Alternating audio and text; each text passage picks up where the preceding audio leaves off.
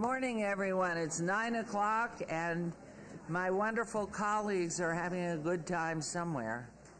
So shortly they'll be here. We have to have a quorum, and so just waiting a few minutes, but I welcome you all. And baseball season started last night in Korea. The Dodgers won. And do we have any pithy information that we care to share? Is this the week of the what? Councilwoman was here early.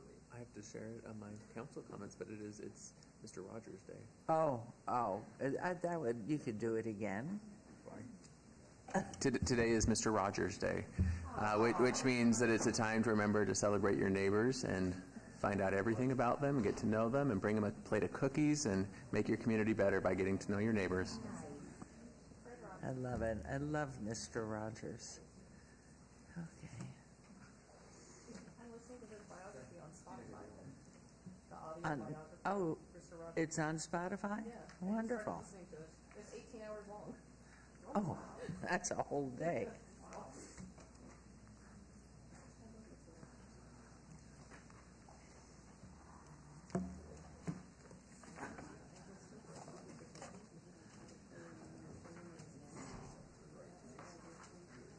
Okay, here we go, everyone, and Rabbi Wein is here with us today, and we thank you so much. This is the March 20th, 2024 meeting of the City Council, which is called to order. The meeting has been properly noticed and posted in compliance with the open meeting law. These proceedings are being video recorded as well as presented live on KCLV Cable Channel 2. You may also watch this meeting live on Apple TV, Roku, and Amazon Fire TV on the Go Vegas app. The City Council meeting, as well as all other KCLV programming, may be viewed on the internet at www.kclv.tv/live. The proceedings will be rebroadcast on KCLV Channel 2 and the web the Wednesday of the meeting at 8 p.m., Friday at 4 a.m., Saturday at 7 p.m., Sunday at 7 a.m., and the following Monday at 5 p.m. This building is protected by state-of-the-art fire detection and suppression sprinkler systems. If alarms should activate during today's meeting, please evacuate using the exit at the back of the chambers, go out to the mezzanine, proceed out the double doors to the terrace, and go down the back staircase. For anyone who has difficulty with stairs, please check with a marshal or fire official for assistance. Once outside, assemble on the northeast corner across the street from City Hall at Lewis and First Streets. Employees wearing safety vests or city marshals will inform you when it's safe to re-enter the building. For public comment related to the items on the agenda, citizen participation in public hearing items, we have available a speaker card, which you may complete and submit to the city clerk up front. Cards are available in the clerk's office or at the rear of these chambers. However, if you do not submit a card, it does not prevent you from speaking under public comment, citizen participation, or specified public hearing items. If anyone's present today who has need for hearing impaired equipment, please see our city clerk staff. And if you parked in the parking garage across the street, a self-validation machine is located in the foyer between our council chambers and the security desk you walk through to enter chambers. You must have your ticket with you to use the machine. However, if you do not, please see security personnel when exiting for a validation coupon. Before we proceed with the agenda, would everyone please rise for the invocation given by Rabbi Wein, Young Israel, Asia, Las Vegas, and remain standing for the pledge. And good morning. Good morning, everyone. Such a pleasure to see everyone, and thank you for inviting me back. So there's an old joke that describes Jewish holidays, and that is, they tried to kill us, we won, let's eat. And we do have another Jewish holiday coming up this Saturday night and all day Sunday. It's the holiday of Purim. It is in celebration of the events that were recorded in the book of Esther, which happened around the time period about 355 BCE. And the way we celebrate is we get in costumes, we have a big party, we all get drunk, some people get really drunk.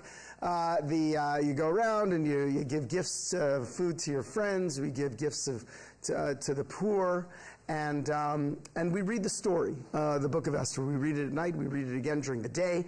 And the book of Esther is, it's found in, of course, in the Jewish Bible. It's found in, if you have a Christian Bible, it's found in the Old Testament. And it's one of the remarkable books because of the 24 books in the Bible, God's name is not mentioned once. A little curious about that. And there's many miracles that lead to the redemption of the Jewish people. And one of the messages is that if you want to see God in your life, you're going to see God. And if you want to miss it, you can miss it. So that's one of the powerful messages that is in the book of Esther. But it really chronicles a series of miraculous events. Could be coincidental, but we know that it's stirred by the hand of God, where there is an evil man, Haman, and the wicked king, Ahasuerus, and they conspire to set out a decree of genocide where they will kill every single Jew in the entire world. And due to a remarkable series of events, Esther, the initial queen is murdered by the king, and Esther rises to take her place. Esther is a Jewish girl. And right after the decree of genocide is set out, Esther's uncle sends a message and says, Esther, you've got to go into the palace, and you've got to plead on behalf of the Jewish people. And the king, at this point, does not know that she's Jewish. And Esther's response is, I can't go, because I have not been summoned within 30 days. Anyone who just shows up to the king, that's a capital offense unless he forgives you right away, and I probably will be killed. And this king, by the way, kills his wives. So this is a pretty good thing. I'm going to be a goner. And I want to read to you a short paragraph about Mordecai's response, because it's very telling about what we should do in our own lives today. They related Esther's words to Mordecai. Then Mordecai sent a reply to Esther. He said, do not imagine that you will be able to escape the king's palace any more than the rest of the Jews. For if you persist in keeping silent at a time like this, relief and deliverance will come to the Jews from some other place, while you and your father's house will perish. And who knows whether it was just for this such a time that you attained the royal position. Her response is, okay, have the Jews fast for 3 days and pray for my success, and I go in.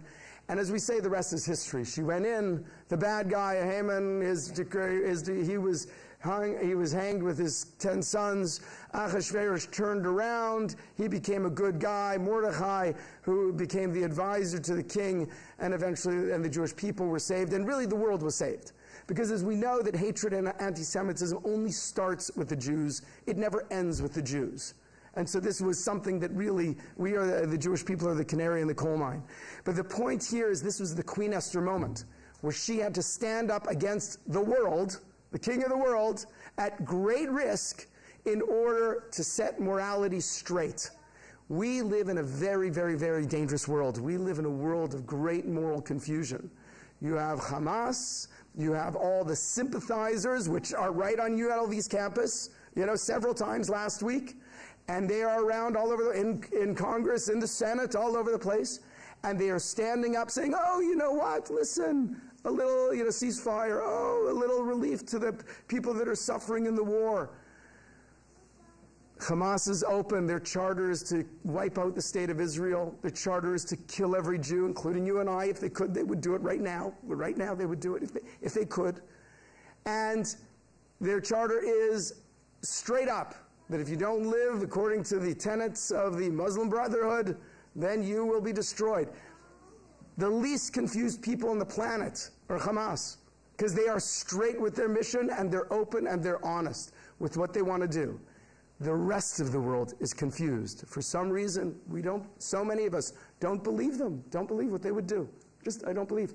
So some say the miracle of Purim was the Jews actually believed the anti-Semites when they said they would kill them. And therefore, the Jews got together in unity, and they prayed, and they fasted. And then God brought deliverance and allowed the Jews to take vengeance on the anti-Semites in order to protect themselves. And we've got to stand up in our world today and know that every one of us has our Queen Esther moment, where we have to let our voices be heard, and we have to be strong, and we have to be clear for that which is right and that which is just. And it is very sad when we watch others miss their Queen Esther moment and allow the forces of evil and confusion to rule this world.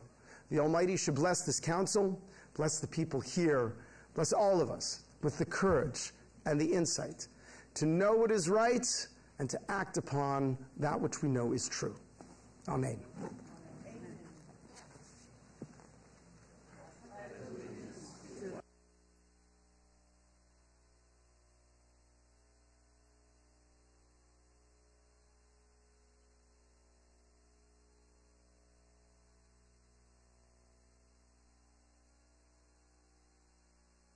And Councilman Creer, you want to invite and make a notice as we come on down for ceremonials. I do. Thank you. Thank you, Madam Mayor. We are blessed to have a group of ladies who are here today with us, and we're very happy to welcome the Las Vegas alumni chapter of Delta Sigma Theta Sorority Incorporated who are here. Ladies, please stand for me. Their president, Dr. Rebecca Rogers, and their social action chair, Dr. Tia Mathis Coleman.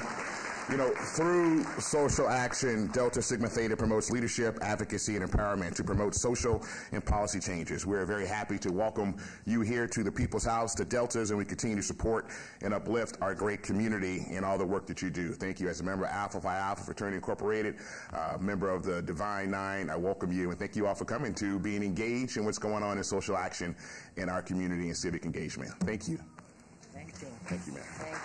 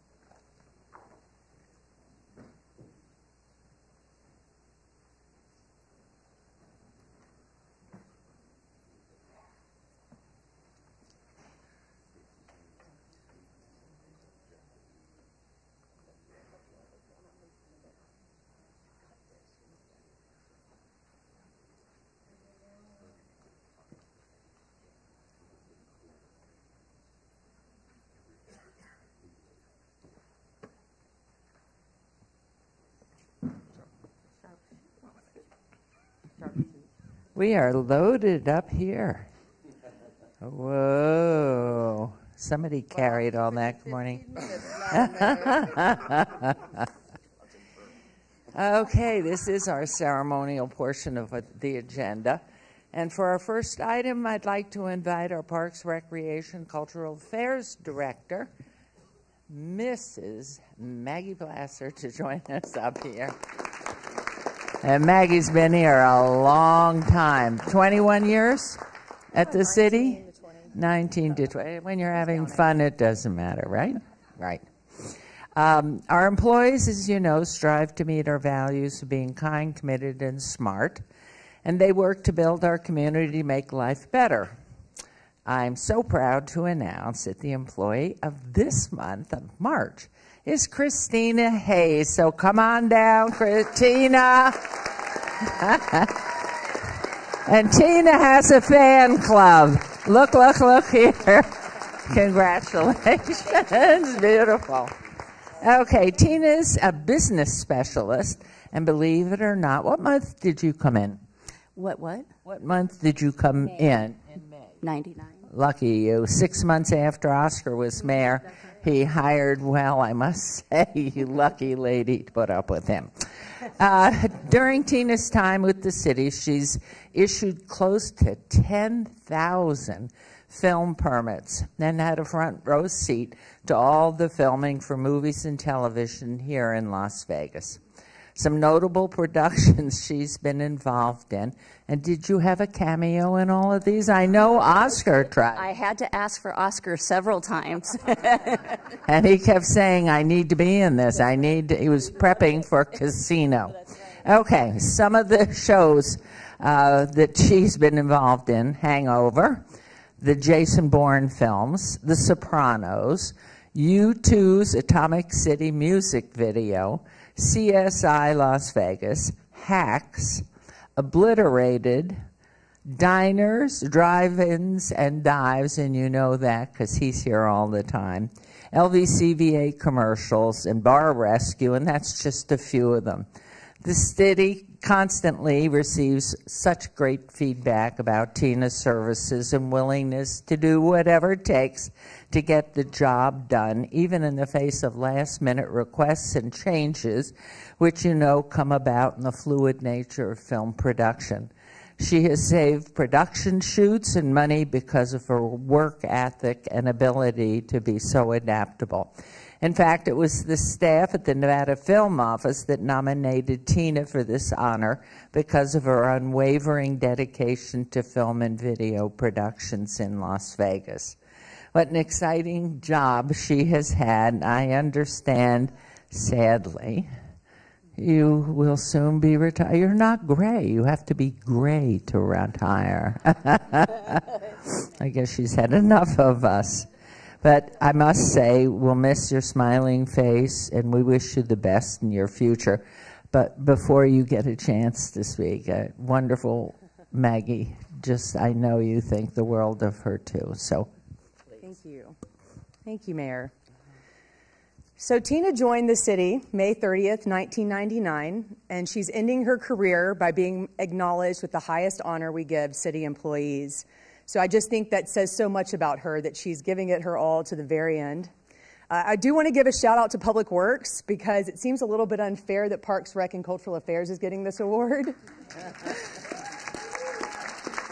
Since Tina was with that department 24 plus years, so thanks Public Works for letting us have Tina at the very end. 3 words come to mind when I think about Tina, and that's dedication, work ethic, and customer service. She's always made herself available to help others. She's been a longtime member of the Employee Recognition Committee. That's really important to her. Since joining our special events permit team, she's been helping us transition from Hanson to Infor, and also helping with this drone and parks policy that no one seems to want to work on. So Tina took that on, which is very helpful for us. And she's been training people to do her job when she retires, which is what you want to see with any employee. She's shown time and time again how much she cares about customer service. She's always had a standard of responding to film and special event requests within 1 business day. She's always quick to fill in gaps when people are on vacation or when they leave for other jobs. And when Tina worked in the city's compliance ambassador program during the pandemic, she was one of the last staff members to be in the program because of her work ethic and because of her customer service. And in that year's performance evaluation, Tina wrote, while this last year has been challenging, I'm always happy to be a city employee and learn new things, which is always what you want to hear. So Tina, thank you for all you've done for the city of Las Vegas over the last 25 years, and thank you for giving us your best work every day. Yep.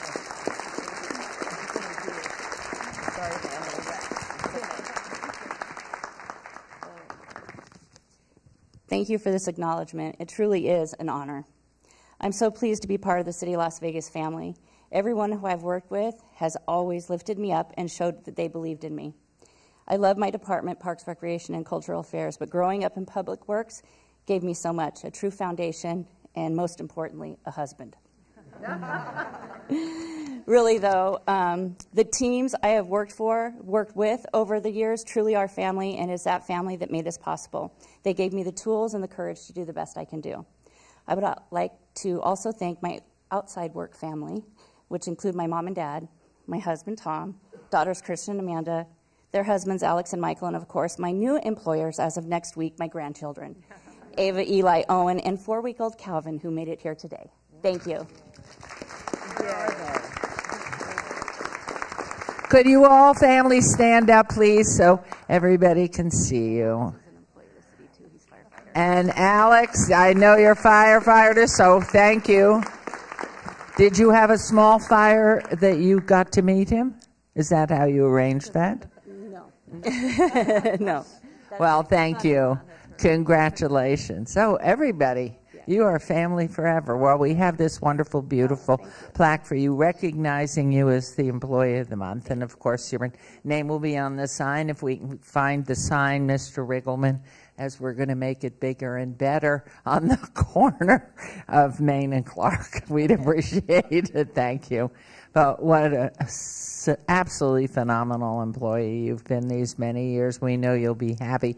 Everybody that seems to be retiring looks like they're 10 years younger. So not that you need that. So how about a picture up front? We do that? Yep. Okay, we go right here. Do you want me to hold this? Okay. Yes, please. Right. Yep. Right. Yeah, center. that's okay. Because we got the bigger one out back. Okay.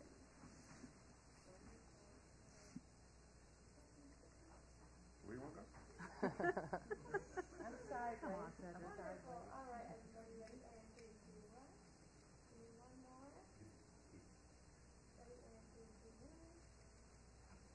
Great, thank you. Congrats. Nice job. Great speech. And Tina, these are yours for Yes, posterity. And thank you, Maggie. And thank you, everybody that's been involved in both our public works and Parks and Recreation. So now, wow, it's all yours, Councilwoman Seaman. Thank you. So I'm so excited to be here to talk about an amazing group of people. During my time on the City Council, I've had the opportunity to work with so many fantastic rescues. I'm always in awe of how these amazing people work tirelessly to love and care for our animals, giving their time and money to ensure that as many animals as possible find loving forever homes. Today, I'm just going to honor a few outstanding animal rescues that have profoundly impacted our community. During the last 4.5 years that I've been on this council, when we have a problem, they are the first to let us know, but they're also the first to step up and do something. They do this with unconditional love and therefore go above and beyond to serve and protect our animals. While we celebrate the achievements of these exemplary organizations, it is essential to remember that many other animal rescues in our city do fantastic work every day. Whether small or large, contributing different roles, each entity plays a vital role in ensuring the well-being of our animal companions. United in different roles, our love and dedication can and have improved the lives of our furry friends and created a more compassionate and humane society. I want to celebrate all the hard work of our local animal advocates and rescues in our city for their dedication, unwavering compassion, and relentless pursuit of a better world for animals. May their efforts inspire us all to do our part in protecting and caring for those who cannot speak for themselves. So thank you to our city's animal rescues for your invaluable contribution. May your work serve as a testament of the power and love and compassion in improving the world for all living creatures. So to save time, I'm going to ask each organization to come up, and you're all recognized in your proclamations for your specific work. But to save time, I'm only going to read one. So can I have No Kill Las Vegas Bryce Henderson come up?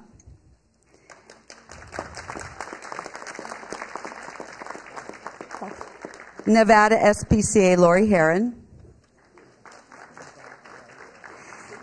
The Farm Sharon Linson Bart. Bunnies Matter Dave Schweiger.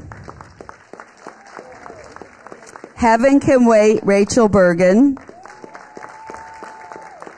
Lost and Found Animal Foundation Arena.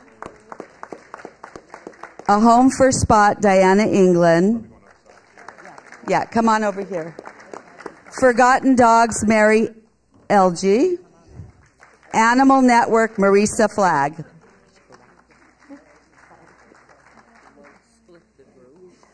So let me find a small one that I'll read. So I'm going to start with a home for Spot.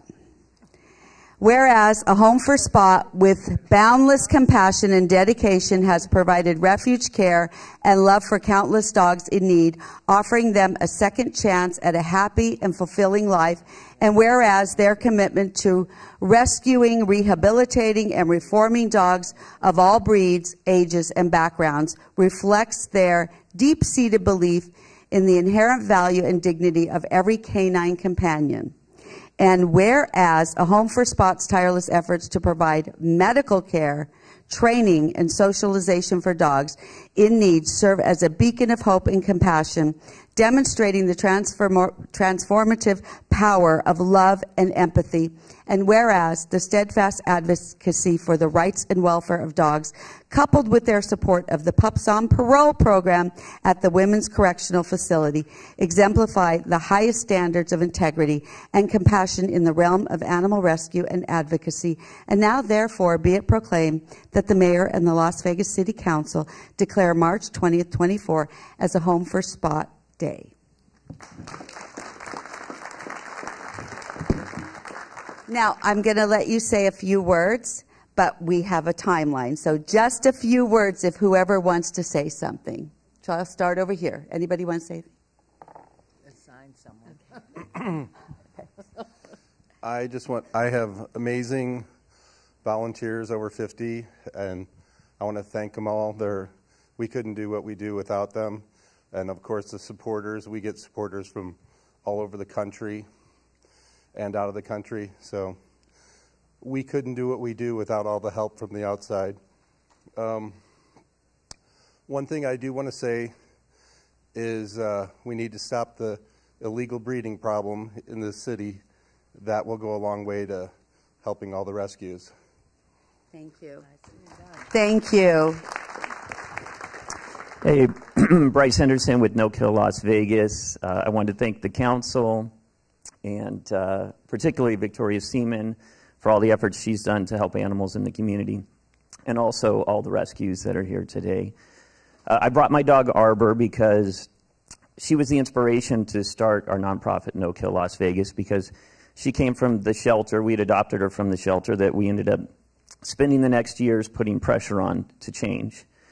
And in the beginning, it was just myself, my ex-wife, and Arbor, and her Facebook page, our dog's Facebook page. And through that, we were able to share the truth about what was really happening at the shelter.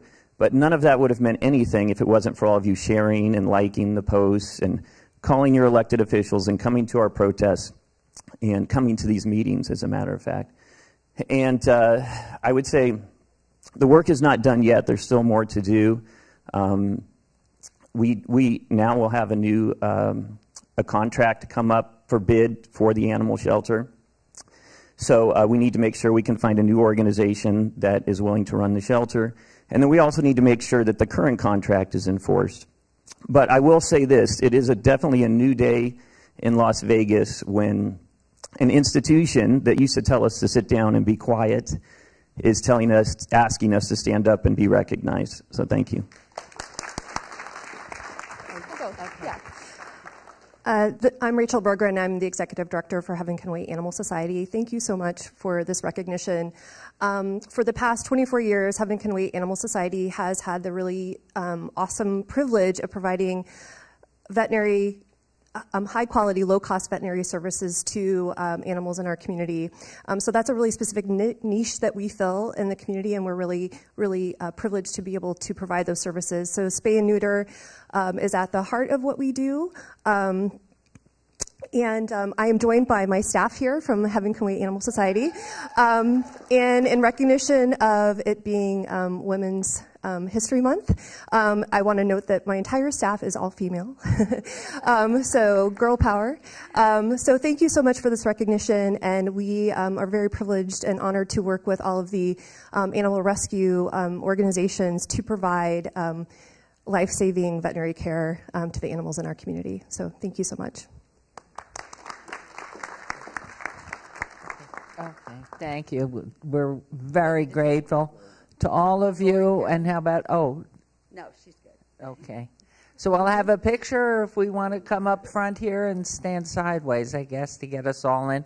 We'll go right in front of the podium here.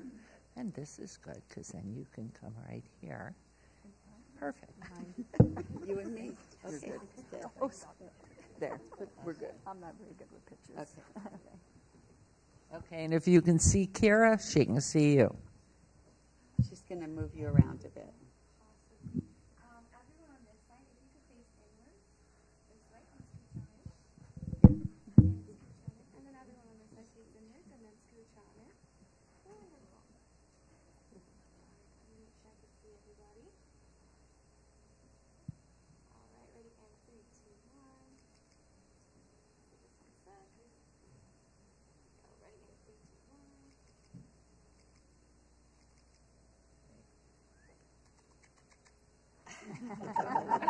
She's trying to get the dog. Yeah. Wonderful, and thank you again, all, and everyone that's come here on behalf of you and working with you. Thank you all very much. Thank you, Councilwoman. Okay, we will take a 5-minute recess right now. Thank you. So we can get technology caught up with us. I got to take a picture. With your ladies. Yes. You see that? You see my calves? Huh? Are you looking at my calf?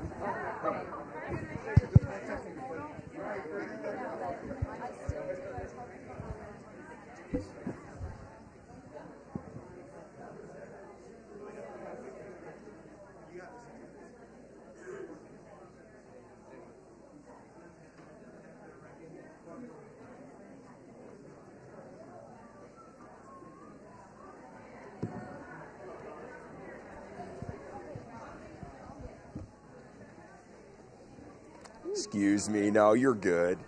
Hey, Gabby. How are you doing? It's good to see you. Thank you. Let me turn that off.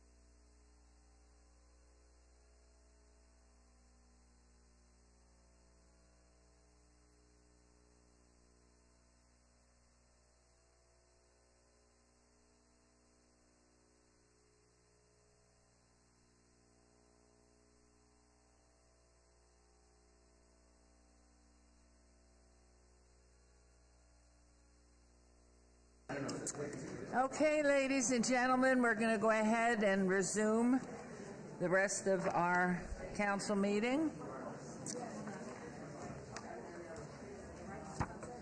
Okay.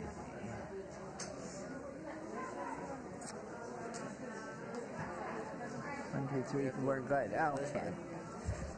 Okay, this is agenda item 7, public comment during this portion of the agenda.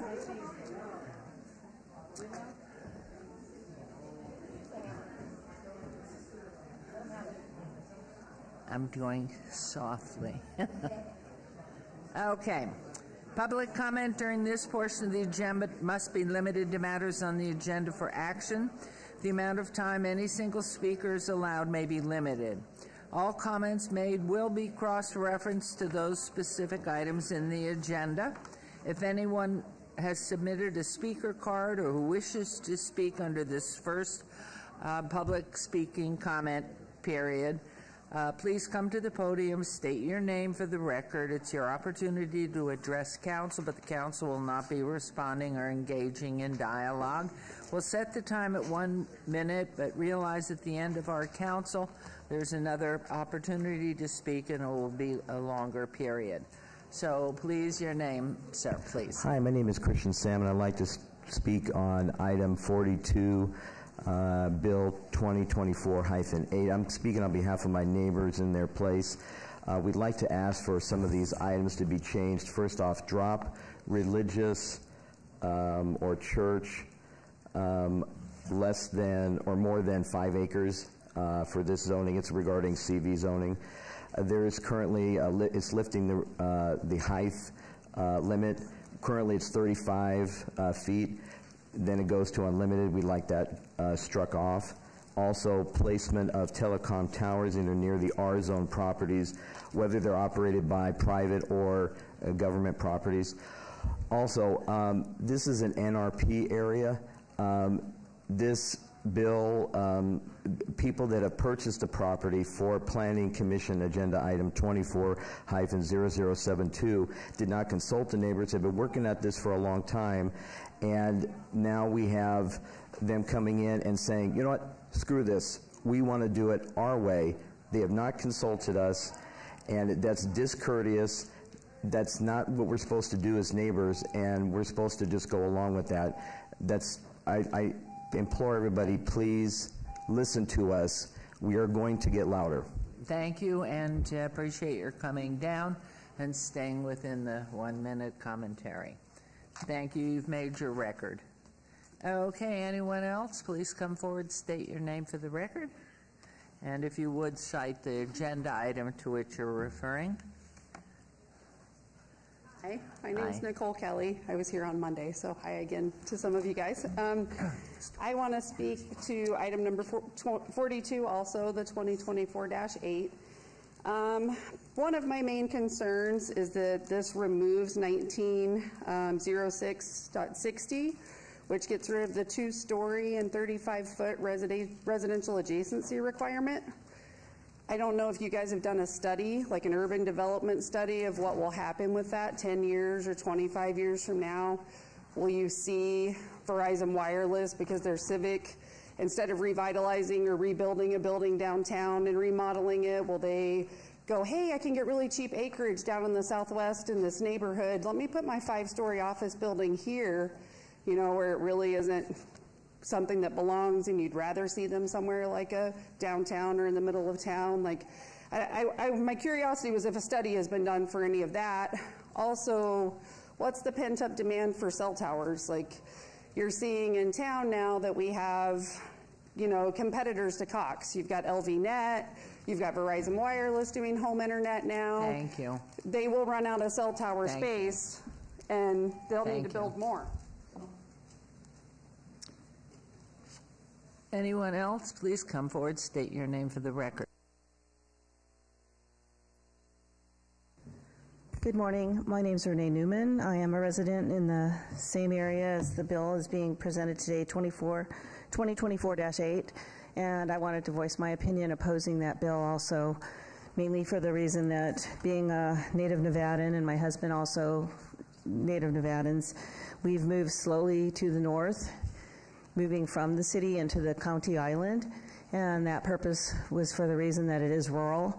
And our fear is the same as she was mentioning in the past here, that the property and the height restrictions, and right now we're a rural environment.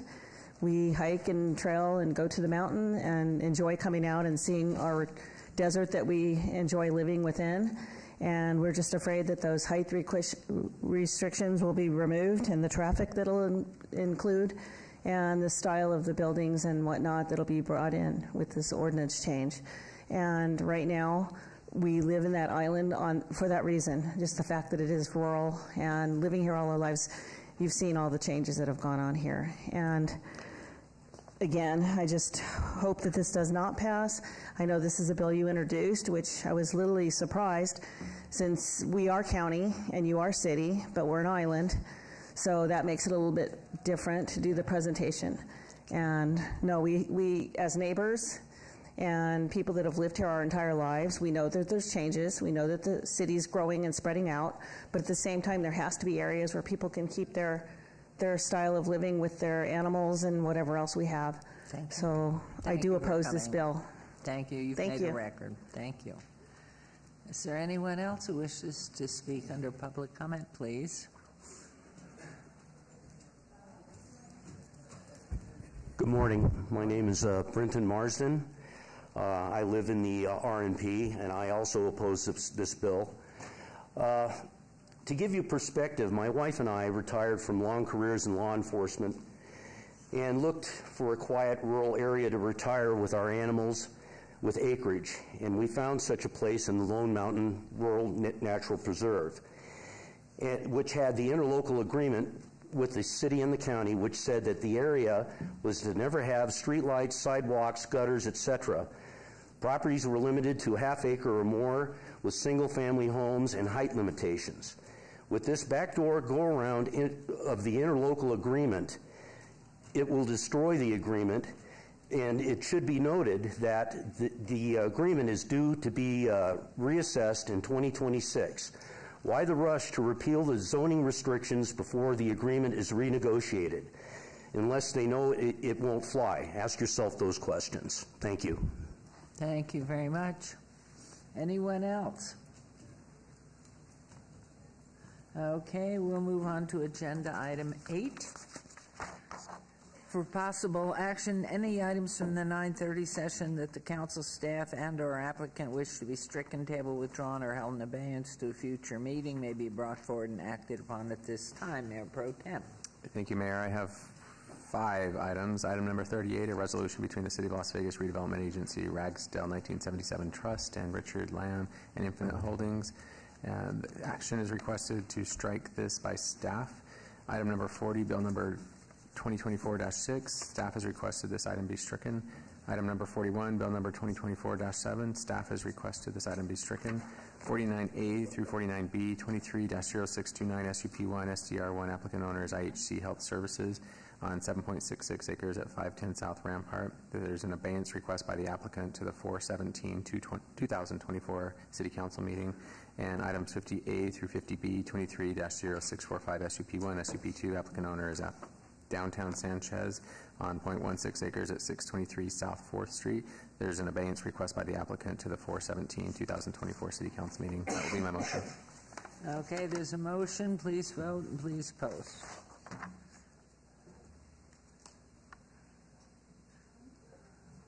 And that motion carries. We'll move on to agenda item 9, possible action to approve the final minutes by reference to the February 21st, 2024 regular City Council meeting. Mayor Pro Tem, may I have a motion, please? Move to approve the February 21st, 2024 City Council meeting minutes. Thank you. There's a motion to approve agenda item 9. Please vote and please post.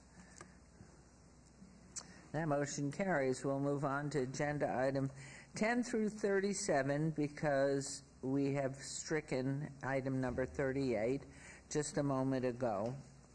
And these are on the consent agenda, considered to be routine, are recommended for approval by the departments, may be enacted in one motion.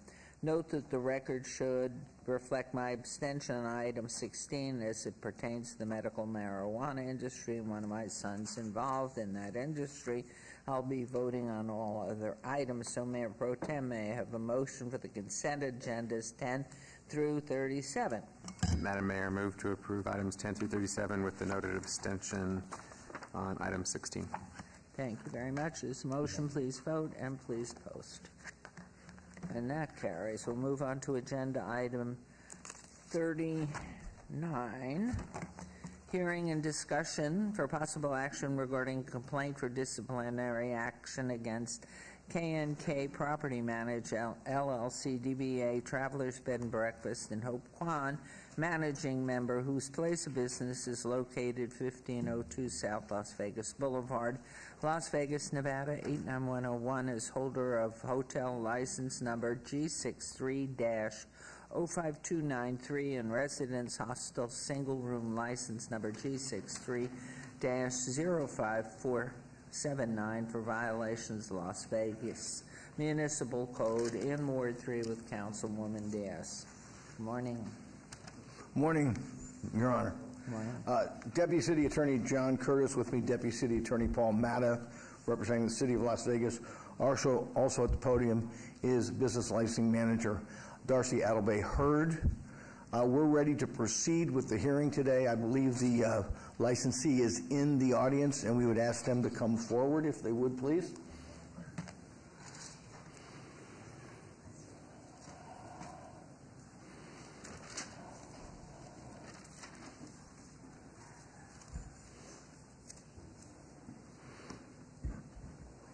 Good morning. Thank you for coming down. Morning, Madam Mayor, City Council. My name is Attorney John Lee, bar number 1340, appearing on behalf of K&K Management Properties and Miss, let me get the name right. Hope Quan. Hope Quan Chung. Correct. Mrs. Chung is here. Good morning. Thank you. We're ready to proceed, Your Honor. And the gentleman to your right, sir. Yes, Your Honor. That's our property manager, Mr. Anthony Owens. He'll be addressing some of the concerns. And for a brief moment, could I ask you to just take your mask down for one moment so we have full visual of who you are? Thank you so much, and please feel free to go back up there. Thank you. Thank you. Yes.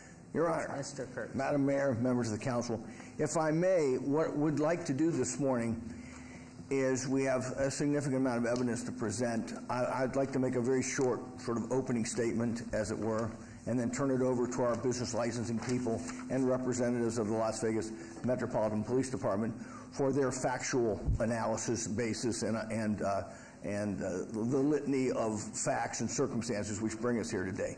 But to begin with, I'd just like to make a short statement to summarize what I think the council is going to hear, over the next 20 or 30 minutes.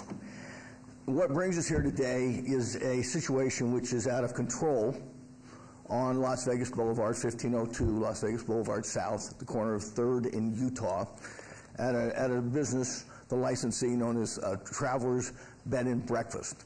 The licensee is licensed for short-term rentals as a hotel and as a hostel. Has 22 units. As a hostel, has 4 units that is rented as a hotel for slightly longer stays, but the license is only for short-term stays, not for long-term rentals of any kind. Okay. All of it is over. What has brought us here today is what started out being just a normal bed and breakfast maybe 10 years ago has turned into this hotbed of criminality, which has escalated to the point today that over the last 8 months, the Las Vegas Metropolitan Police Department had no choice but to declare this business and the surrounding area a chronic nuisance and ask for an emergency shutdown. Because of those circumstances, we also expedited this disciplinary complaint seeking disciplinary action by this council against the licensee. All of these, for lack of a better term, what was once a law-abiding business has turned into this den of iniquity, which will be outlined factually by Darcy Adelbay Hurd and the Metropolitan Police Department.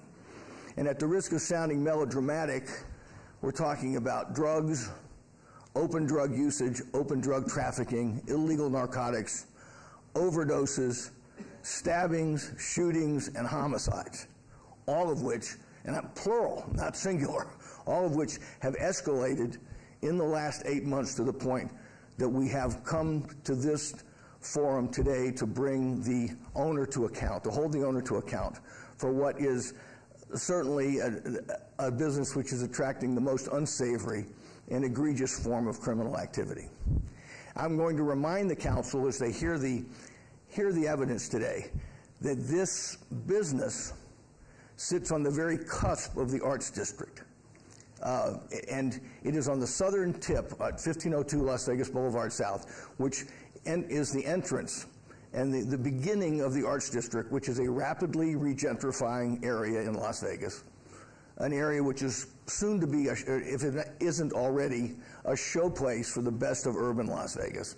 And right on the edge of it sits this business where there have been hundreds of calls for service, homicides, stabbings, shootings, and open drug activity, to the point where Metro, the fire department, and business licensing had no alternative but to bring this disciplinary complaint here today.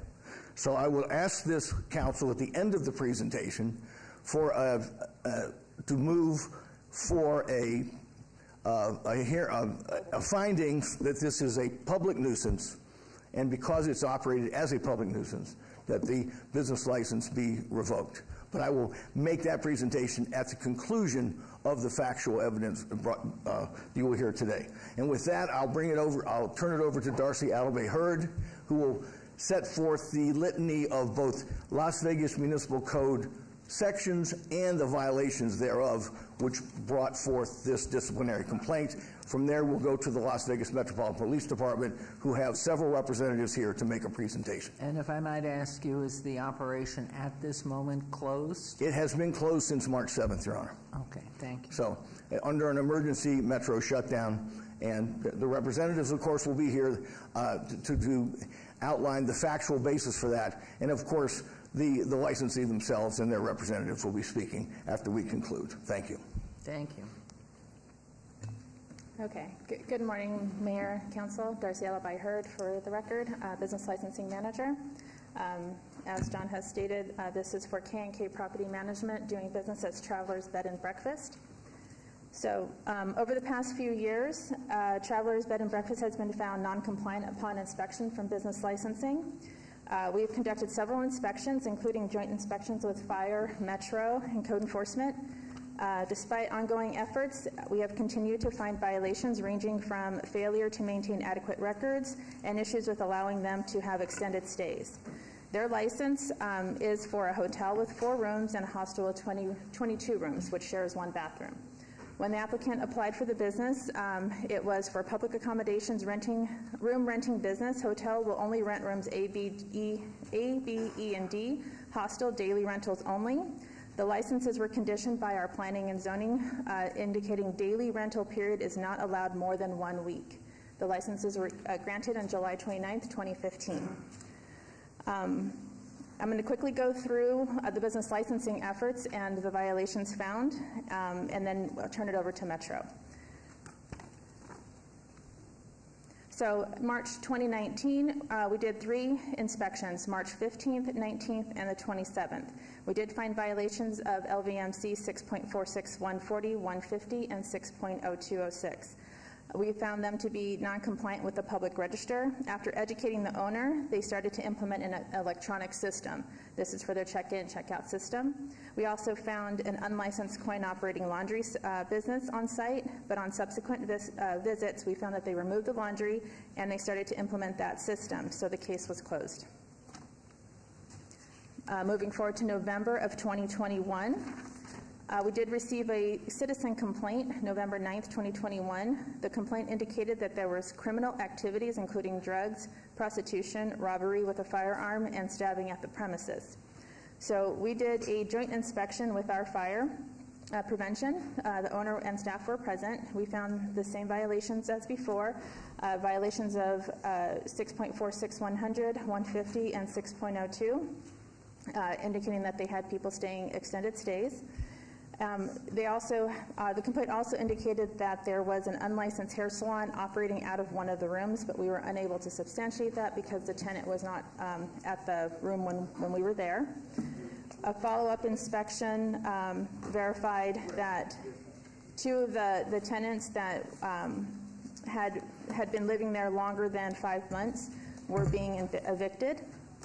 And the joint inspection did find also that there were fire violations, nine fire safety violations. We issued correction notices and issued some fees. Also, fire did follow up, and they did correct the items. And then in 2023, in April, Metro did issue a chronic nuisance letter to the owner.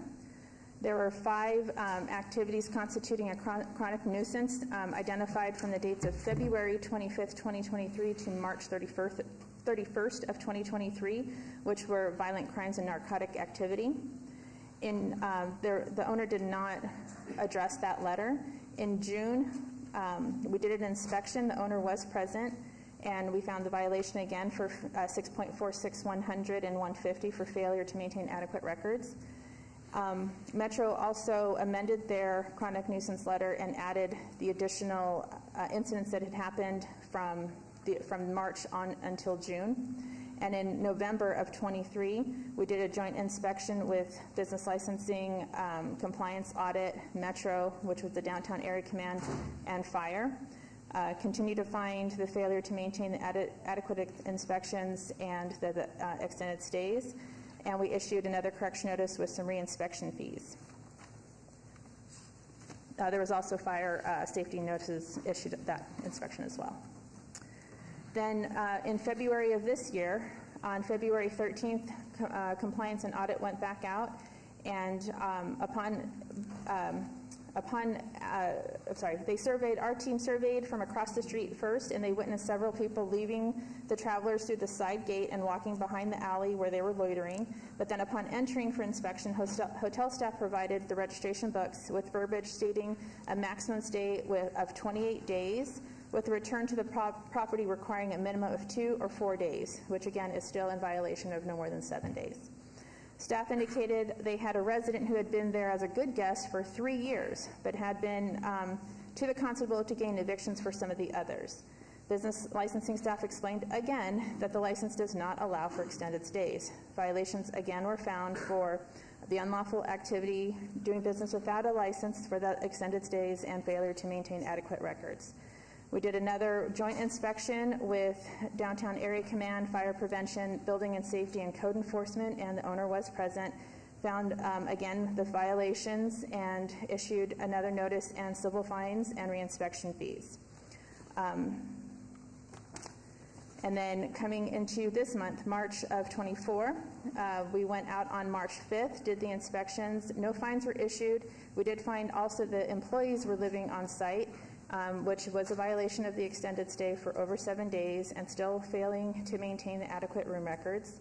The next day, on March 6th, we brought before you the disciplinary complaint to set the hearing for today. On March 7th, Metro did issue the emergency suspension, and we accompanied them along with Neighborhood Services. March 13th, we went with Metro to verify that they had closed and they were no longer operating. But we did find that people were living on premise still, more than 6 days. Multiple people were observed living there in violation of the emergency suspension, and so we did issue a $500 civil fine and reinspection fees. And then we went back out the next day to verify that they had vacated, but we found yet again they were still there, and so they were assessed a $1,000 civil fine and reinspection fees. Then on the 18th, which is this week, and the 19th, we went back out 2 times yesterday, but there were no apparent violations observed. We were out with Metro on the 18th and the 19th, and on the afternoon, we just did an observation. Although we couldn't substantiate that there was violations, there was activity. We could not tell whether or not people were actually living there because it was the middle of the day. Okay, on some of these inspections, our audit team was there with them, and we're trying to assess how to take care of their books. An audit was done. The room tax audit went from January 1st through December 31st, and a finding was found that they do owe $8,798.61 in room tax fees, for unpaid room tax fees. I just wanted to highlight this is just more non-compliance of the business, but not a basis for this hearing. And so with that, I'll turn it over to Lieutenant Colonel Bernstein with Metro to take you through the things that Metro has found that led into the emergency order. Thank you.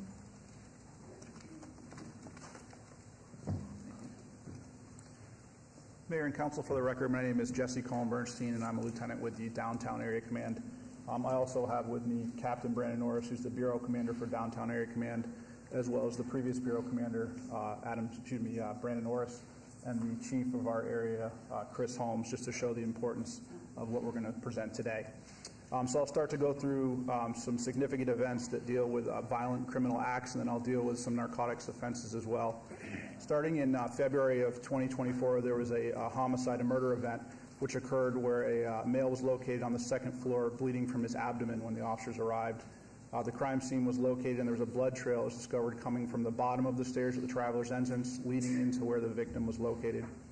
There was cameras that were reviewed, and they showed that someone stepped over the victim and obtained a mop and bucket and began to actually mop up the blood in real time, disposing of the evidence in the crime scene before police were able to arrive and determine what was occurring.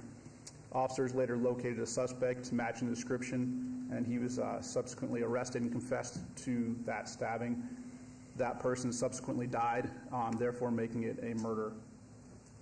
The witnesses that were interviewed by our detectives did make a point of noting that the suspect was a drug dealer at the Travelers prior to him being arrested for the homicide. In January of 2024, there was a stabbing that occurred at Utah and 3rd Street. That's the cross streets directly next to the business. The victim was actually staying at Travelers prior to being stabbed.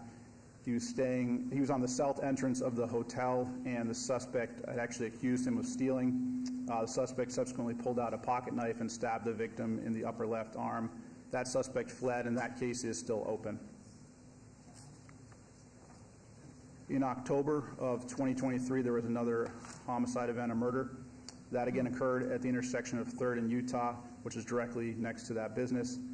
The body of the victim was actually on the pavement with gunshot wounds to the head and neck area, and they were in such grave condition they were pronounced deceased on scene. They weren't even transported to a medical facility. There's surveillance video that was reviewed, and that shows the suspect fleeing the area. Again, of note, the victim was a known drug dealer. Detectives located video of another event that had actually occurred 4 days prior to the murder. In that event, the victim of the homicide was in a room with a female. The suspect that actually perpetrated the murder was with another male. That male had a firearm. They forcibly entered the residence. There was a home invasion that occurred at Travelers, which was unreported. 4 days later, we have a homicide where that same victim is then killed. In June of 2023, there's another battery with a deadly weapon, a shooting. They located the victim with a gunshot wound to his buttocks area. Witnesses told our detectives that the suspect had gotten into an altercation at the entrance of the Travelers Inn. That altercation started within the business and continued at the entrance. The victim was inside the Travelers to get a room and was approached by the two suspects. They found video from surrounding businesses, but the Travelers had a limited view of that altercation due to the placement of the cameras. It wasn't an all-encompassing view, so it was difficult to use their video. Moving on to some narcotics activity that there's been search warrants taking place on the property. Start one on June of 2023. During that search warrant, there was fentanyl, meth, crack cocaine, heroin, and U.S. currency recovered. Also of note, during that search warrant, they found multiple credit cards and identification that were in someone else's name, not the suspect, so there was fraud activities occurring.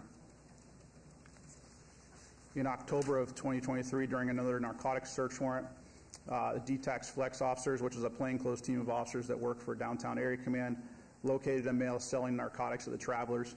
The reason that they targeted this person is because he had previously been somebody selling narcotics within the Travelers.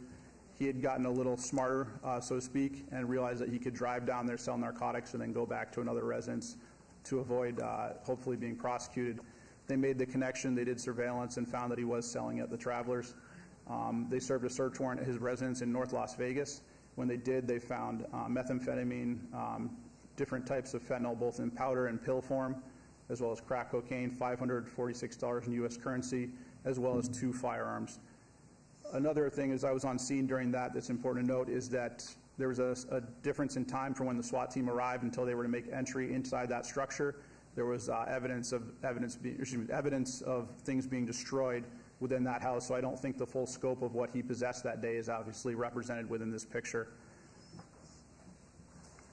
And on that arrest, there was actually, or on that search warrant, there was 2 arrests made, one of that particular person, one of a parole violation. That female had helped during the narcotic sales on site at the Travelers. The next search warrant was in December of 2023. This occurred at the Travelers property. When the SWAT team began to arrive in the area, a person purporting to be security actually shut and locked the gate in an effort to deter them from entering or prevent them from entering. Obviously, our SWAT team did make entry but delayed their entry. The suspect, as a result of that, was able to run from the bungalow area, which is on the right of that top picture, the area referred to as the hotels, where they have 4 rooms, into the main building, and then move between many different rooms. And this was viewed on security camera. It took a significant amount of time for us to figure out where he was and actually take him into custody because of that. But during that search warrant, they found marijuana, fentanyl powder, a purported fentanyl pill, methamphetamine, some additional prescription pills, and $93 in U.S. currency. That same suspect that denied entry to our SWAT team to the property for a lawful search warrant came around again. We had officers from Convention Center Area Command that were doing some follow-up on a case in their area. They observed that same gentleman in the property. When he left in a vehicle. They made a vehicle stop away, and in that vehicle they found methamphetamine, cocaine, fentanyl, heroin, MDMA or ecstasy, marijuana, as well as U.S. currency. So it's the same person that has been a repeat problem that was staying on the property. He was one of the people that was staying over the allotted time and had acted as security and was involved in drug sales multiple times.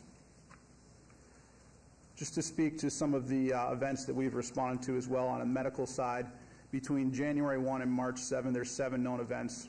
What I'll preface this with is this is tied directly to that specific address. A lot of the events will occur on street corners and things of that nature. We just specifically use this address. But those 7 events with narcotics-related overdoses just from metros, that does not include fire response at all whatsoever. What I will say is the day that we approached the business to do the emergency shutdown, there was a person directly adjacent to the business in medical distress using narcotics that had to be transported by Las Vegas Fire and Rescue because our officers approached and found her in medical distress. So that was literally the day of the emergency shutdown. Just to speak to some of the chronic nuisance letters and ways that we've officially put the business and Ms. Kwan on notice of the issues that we've had. In March of 2023, there's a chronic nuisance letter. In April of 2023, another chronic nuisance letter.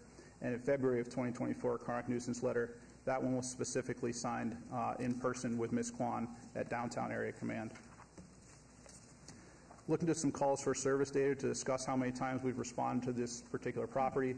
There's overall roughly 245 CAT events, and we'll break those down a little more, but that's an overarching number of calls. When you look at what CAT CAT events is computer-aided dispatch. It's basically an acronym. Every call that will come in to our dispatch center, our officers will create, will have an event number assigned to it, and that's where we pull that. When you break it down a little more, there's 102 calls for service. So that's somebody calling the police department asking for help, not for the fire department, not for medical resources, but specifically for police assistance.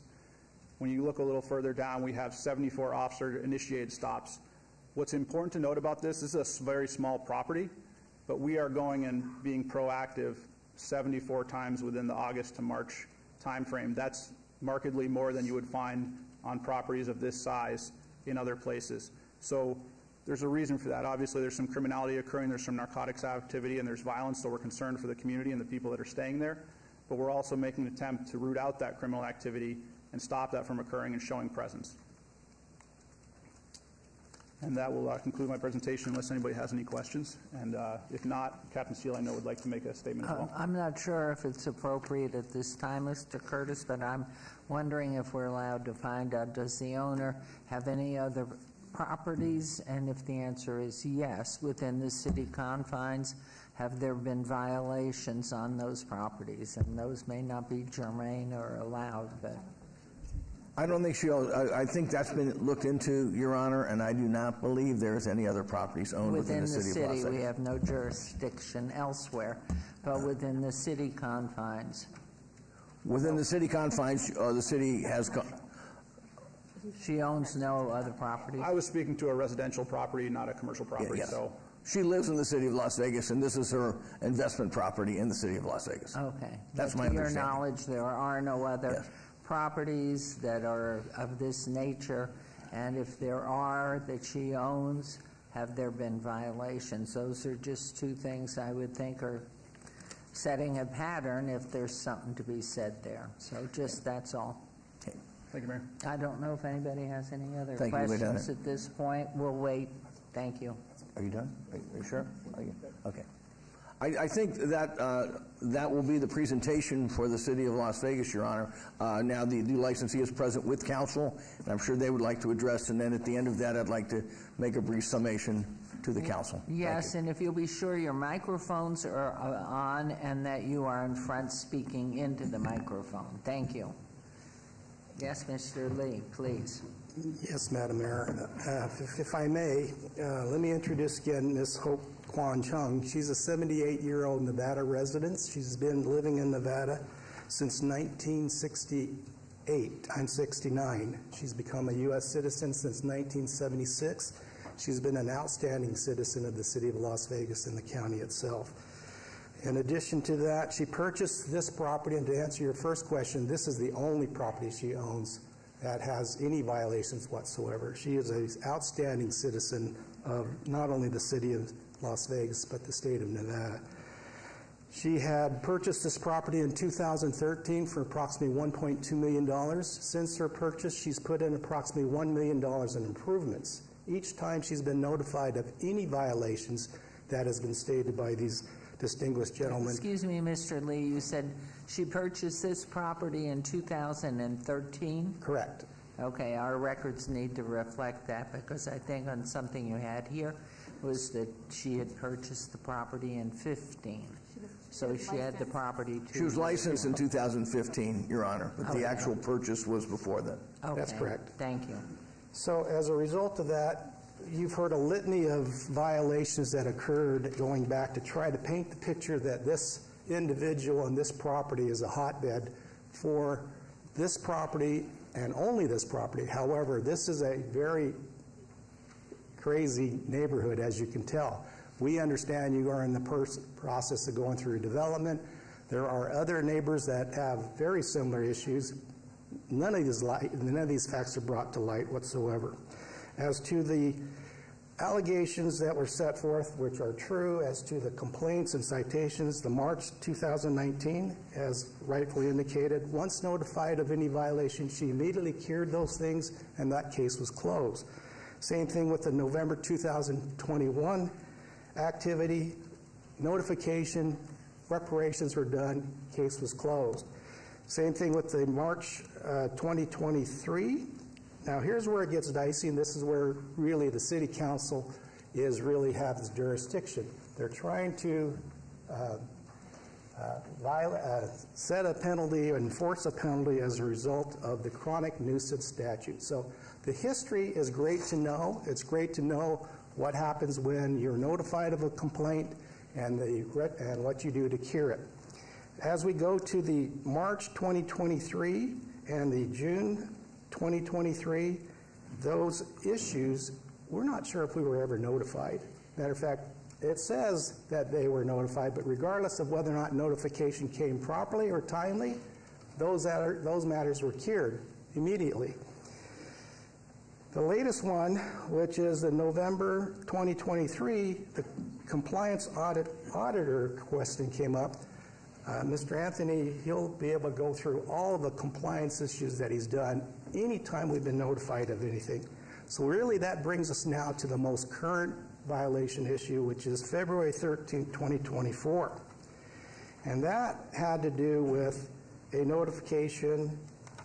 There was constant inspections. Each time there's compliance, corrections, fines made. She pays everything she can. She does everything she does. As to the employees staying, it is true there were 3 employees that stayed. They are not paying customers. They were put in there to stay, to help monitor, keep the property secure. There's been additional security hired. Anthony will go ahead and address those issues. As to the issue of the emergency suspension that occurred on March 7th, actually, let me go back. As to the February 24th, notice of noncompliance was never ever served on my client. Matter of fact, she, when she heard about the problem, went to the actual command center, and then the appropriate sergeant handed her the notice of compliance and the violations. Thereafter, she was able to cure those things. But notice is a clear issue here. We don't believe we've received proper notice of anything. And as fact, the actual notice that was received on a notice of emergency, it's got some some notification dates that are incorrect. And so when you look at the totality of it, the only thing that this council is concerned of is whether or not we have in fact violated the statute of having 3 violations within a 30-day period. And those violations were in and within the control of the Las Vegas Municipal Code statutes. Close scrutiny needs to be taken of those statutes because they're implicating that Ms. Hope here has in fact complied, agreed, allowed, and participated in all of this illegal activity. I will go through each of these incidents that were talked about as to the violence that have occurred here. So, before I leave that, of course, after the emergency suspension occurred, there were on-site inspections on the 13th, the 14th, 18th, and 19th, and the individuals that they saw on premises were not tenants. They were workers. They were trying to cure any and all issues that they may have. Anthony will discuss and tell you all of the corrective measures that were done, all during this time after the suspension. Also, as to the Metro Police Department issues, it's interesting that Metro is trying to implicate Ms. Hope as a non-good neighbor person, that she doesn't care about her neighborhood. She clearly cares. She's put a ton of money in improvements. She's corrected every problem she's had.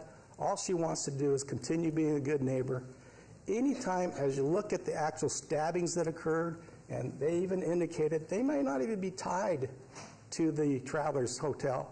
It was actually near the premises they're on, which does allow, the statute says that you have to know if it's close to your property. But for her not to enact the Good Samaritan rule and try to help somebody who's been stabbed and help take care of their things or do anything to that respect is kind of ridiculous. It's kind of going against the good neighbor policy that the city of Las Vegas has always tried to instill. The June 2023 shooting, of course, that was at the entrance of the Travelers Inn and was by a guy who was trying to get a room. And we can't control people that are trying to come through and walk through. As to the October 2023 homicide, again, this homicide occurred on 3rd and Utah. It's not even close to the hotel itself. As you get to the January 2024 stabbing, again, Utah and Las Vegas Boulevard. It was not within the premises of the Travelers. This area is not unique. The neighbors around, you must find out whether or not the neighbors around the Todd Hotel and all these other neighbors are experiencing the same type of issues. Why we're being singled out is something that this council needs to look at. As to the February 2024 murder, of course, the suspect was arrested. There's a lot of issues about who he was and what he was there. Regardless, once we're notified of any activity, Anthony would discuss actually whenever a notice came out, specifically the February 24th, 13th notice, along with the March 7th notice of suspension of the things you must do to cure, to try to resolve your place. Ms. Hope is just trying to operate her business. If she needs to put in additional security measures, she needs to have further compliance. You'll notice, though, business license never did tell you that she completed every compliance issue. Once a notice was issued, it was completed. There's nothing outstanding right now. Anthony will tell you all the measures that they took place of it, and we'll go forward from there.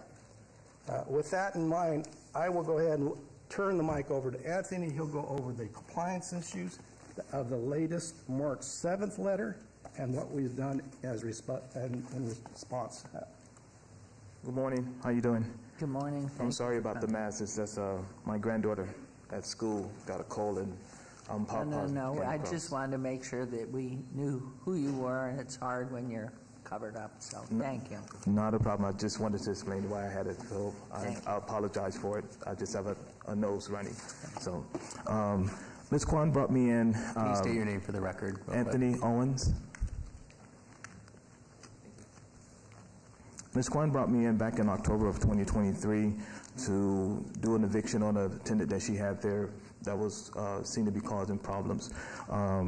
He provoked his right, saying that he was there for 30 days, that he had to be evicted. So I started the eviction process, but she also brought me in, she also asked me to start taking a look at how I can help more with their surrounding compliance and everything. And I took a look, and those are the pictures and everything that you see now, to try to see what more could be added to help secure her location.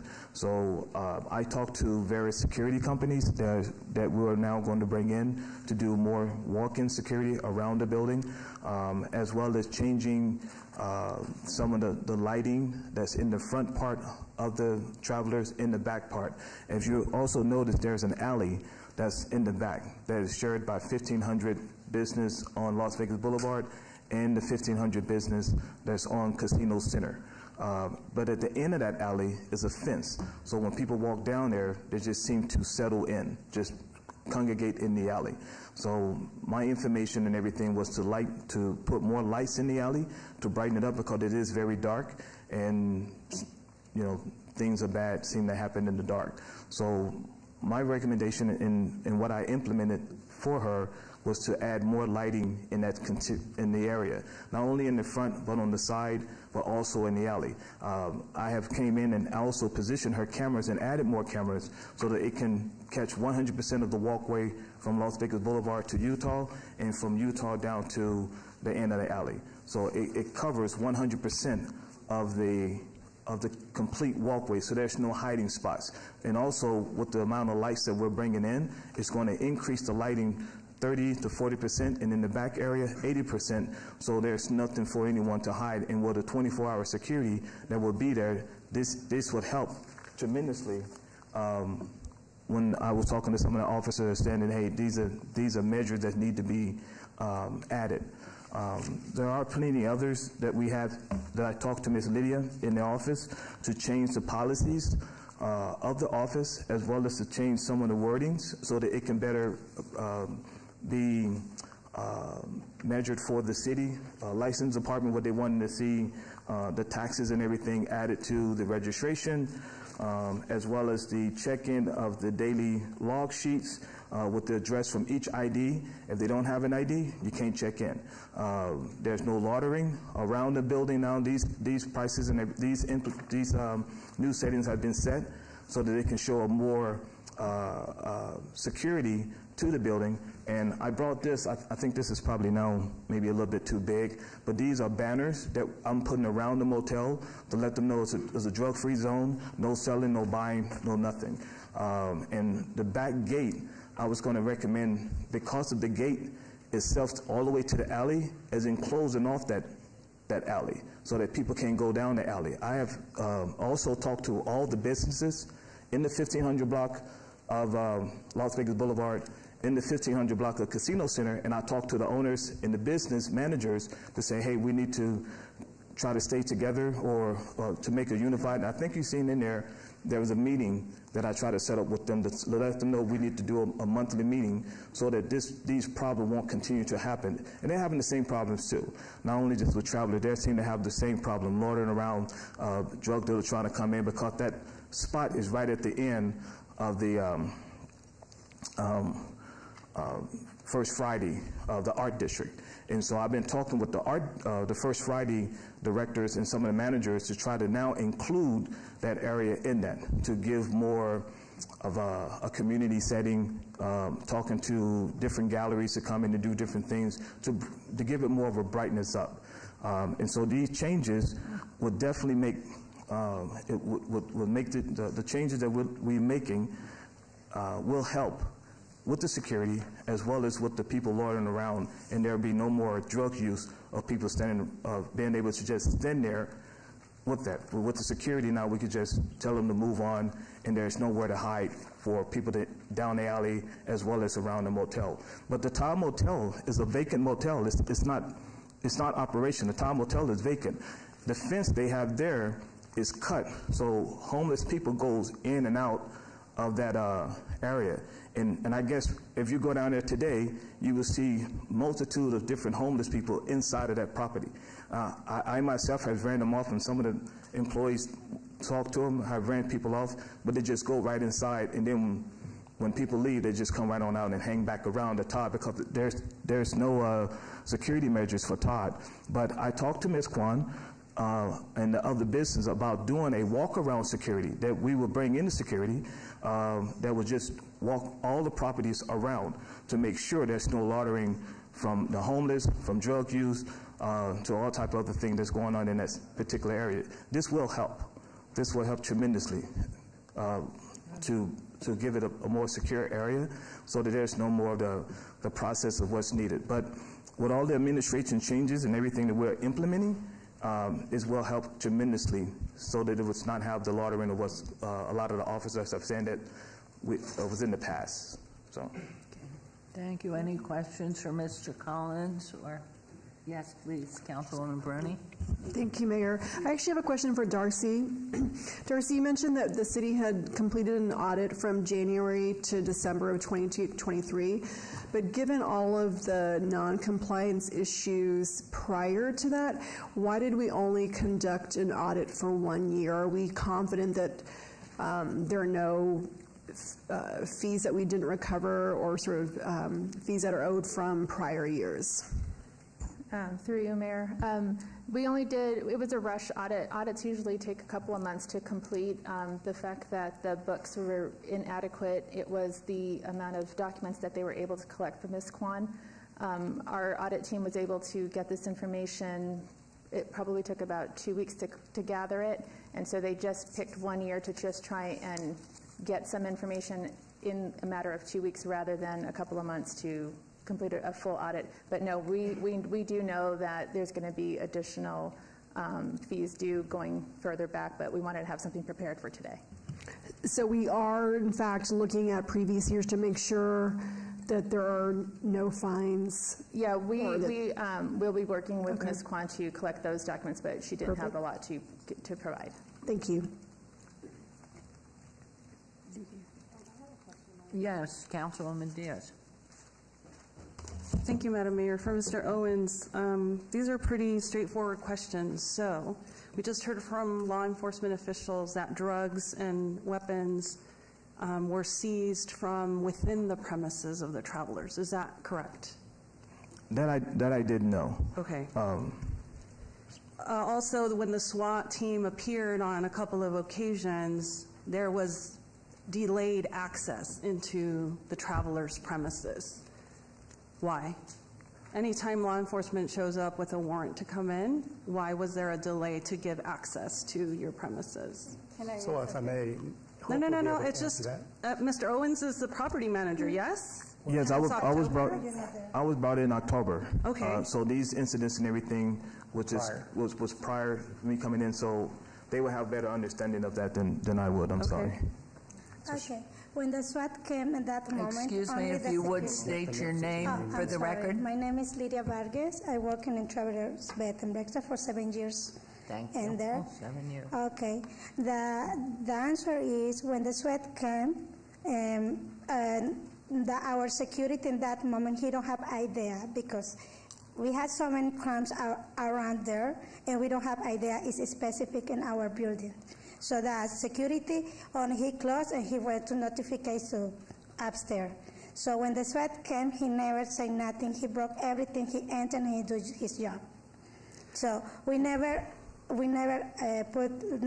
closed for that SWAT. We closed because I don't know it's around the situation is around the building. And the last one I have for you all, property management team on premises, is when illegal, illicit things are happening on your premises, such as a stabbing, wouldn't a call for service be done immediately from you all into law enforcement? Did you call 911 right away? Do we have a registry that you were the ones to report the incident into Metro? Yes. But that's not what I'm capturing from law enforcement. What I'm capturing from law enforcement is they arrived, well, significant time after, and then found people clearing and cleaning up the scene.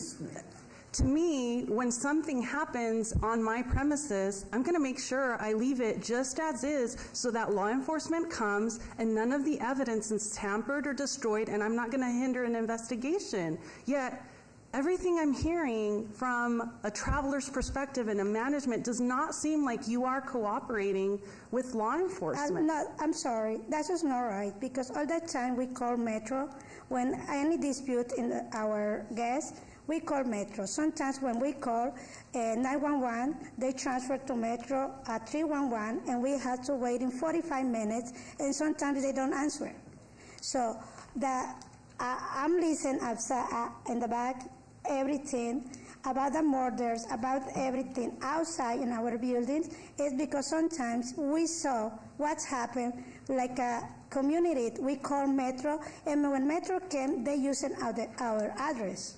So that's why all the time when Metro came in the office, when see any problems around, we cooperate with our cameras, and we open our building for her. Last year's fire department and maybe city, they recommended, because so many homeless around, we put a gate. Last year, we don't have gate. We put a gate, and then I don't know what is the excuse, because we closed to be safe, our guests, but everything that's crime is around our buildings. So all the time we call Metro. We try to work with Metro, but I don't know. I would like to hear from all these gentlemen. I know all these officers because all the time I talk with him about the crime outside. Okay. So as a point of reference, Councilman Diaz, anytime a call goes in on 911, 311, whatever, it always gets logged to the address from where the call initiated. Mm-hmm. Doesn't mean the occurrence happened at that place, but that's where the call occurred. That's why Metro has the address of travelers on each and every call. Again, it may not because it happened on our premises, but as a good neighbor, they saw something happening and they called. Let me check in with our Lieutenant Jesse. One more thing, I'm sorry. About the murder in the cross street, yes, it was our tenant. But then he checked out and he went to the cross street to rent it. I don't know what his problem, because every guest we are rented, we don't ask him what's your profession. So only we rented the rooms. So when he checked out, he went to other building and across the street, somebody shoot it in the corner. Of course, the police came to ask him to ask, we give you access to cameras, and they give you the information for all the murder. We working with the police to give you all the information about the murder. But he never died there. The other person, he overdosed outside, he's passing. He go inside to ask him for the room. Then he go downstairs, and he's knocked out there. We call 911, the fire department, and the medical came, and they pick it up. He died on the way, but only we try to work with the community. Thank you, ma'am. I want to point one thing out, and I'll have the lieutenant address this. We're talking about hundreds of calls for service.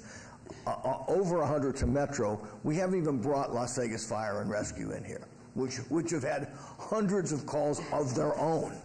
So this is not that we are highlighting the most egregious incidents and what has happened, but this is when I call it a hotbed of criminality, it's not just all these. We're not getting these calls for service from all the other addresses around there. We're getting them from here. And with that, with the council's permission, I'd like Lieutenant Bernstein to take the to come back to the podium and address some of the points being made here, if that would be all right, Madam Mayor. We're not quite finished with our presentation or our counter. The mayor allowed me to ask a question. Please. We're comparing narratives. We will let you proceed with the rest of your presentation, but it's important that the council be educated and aware of the juxtaposition of the two, because it seems like there's a very stark difference in narratives, and we want the truth. We want to do what is best by our community, by our neighbors, by the city, and so we want to hear from our law enforcement partners who help us keep everything orderly. So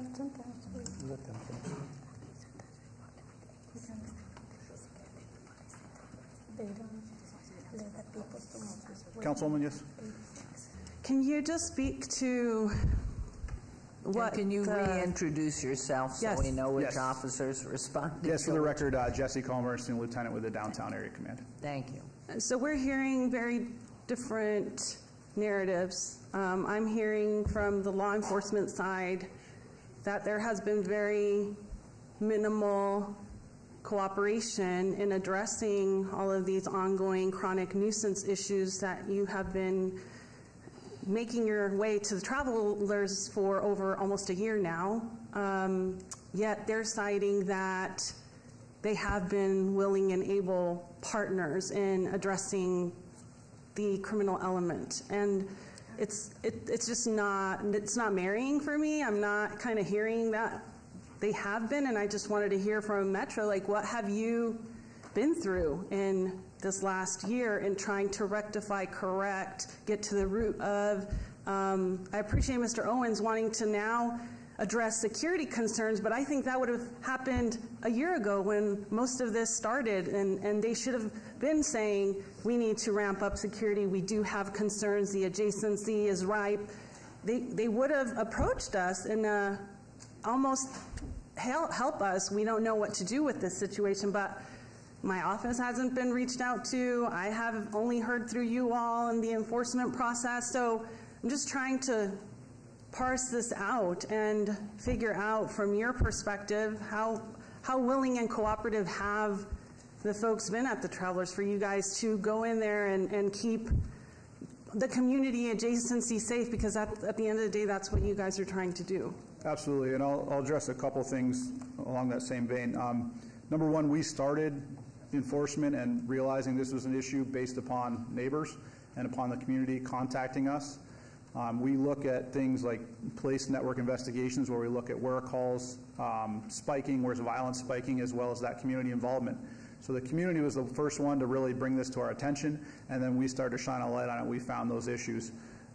With respect to the call statistics as well, I provided the overall numbers for context for everybody on the council, but then I picked out incidents which had a direct correlation to the business. So I didn't pick somebody that got into a car accident on Las Vegas Boulevard that was in front of their property. I picked violent and narcotics-related incidents with a direct correlation to their business. With respect to speaking with Ms. Kwan and her staff, the community-oriented policing team, before I even got here, was going to that property, has spoken with Ms. Kwan directly.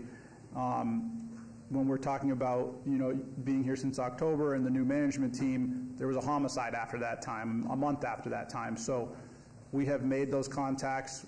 Ms. Kwan did come to Downtown Area Command. Captain Norris, who was the captain of downtown at that time, met with her directly for an extended period of time. We did serve that notice again to her because, to be in good faith, we want to provide her as much information continually as we can. That's why you see a series of different advisories about the chronic nuisance, narcotics, and the violent activity. So it's not a one-time thing where she showed up and we gave her that. It's been a continuing effort with her staff, with her directly throughout this entire time. And then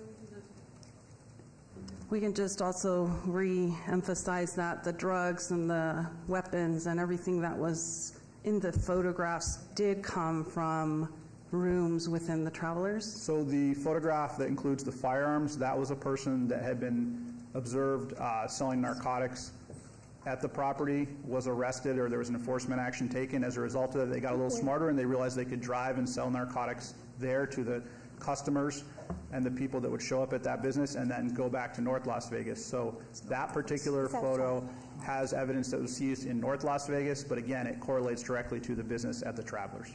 Okay. Thank you. You may proceed with the other points you want to raise.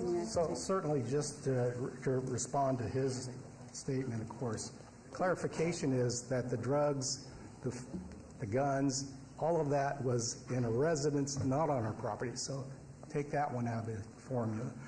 Ms. Hope would like to at least address the council as to what she's done, what she's been to. I think it's clear also to note that the notices of noncompliance and those issues, they haven't been proven. We have not been getting notices, period. Although they say it says certified, registered, we'd like to see how they were effectively done. Regardless, they're closed cases. Once we did get notice, we cured the problems. Okay. Can I give you only one thing? Okay, the situation Would that you the restate captain your has name? said. Excuse me.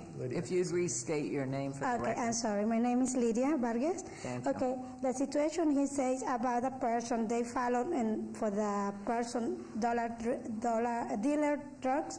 So that person, when the SWAT they take it, they out 2 days, and when they come back in our building, we try to move out because for that situation. We call 911, police department came in there, and we try to help to him to move that person, but for that situation. So the police department recommended the eviction. The eviction is, that's why in the paper they show 3 months, because I don't know what happened with the evictions process, but that recommendation is about the police department, because that moment he cannot move that person, we're not allowed in our property. So that is the case they follow, and they found every evidence outside our buildings. Okay, and Mrs. Kwang Chung, if you'll state your name for the record and make your comment, please. My name is Hope Kwan Chung. Okay. I'm born 1946, August 15. I moved to Las Vegas 1969.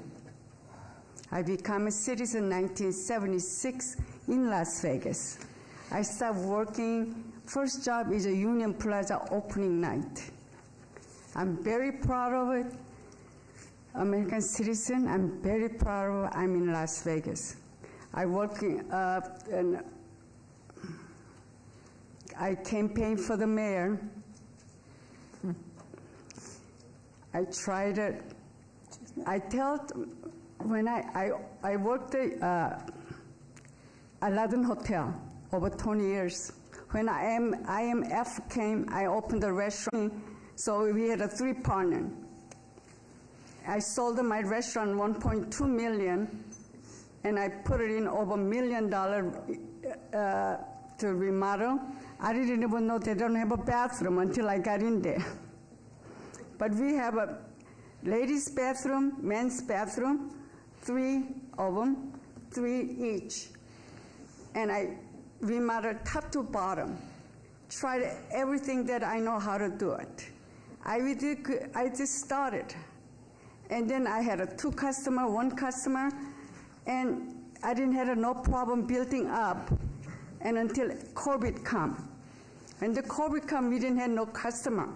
So I told Lydia, lower the price. Tell the customer it's a $70, $65, it includes the tax. I will pay tax. Just, that's all included. So we got $70, $65. I didn't know that I'm breaking the rule that I have to set, how much it is. Before the COVID, they all gave me the computer. So I didn't have to worry about tax.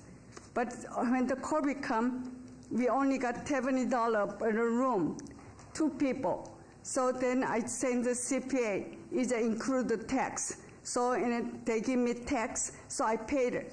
And also the license. I didn't know. I applied the license a few years ago with Lydia.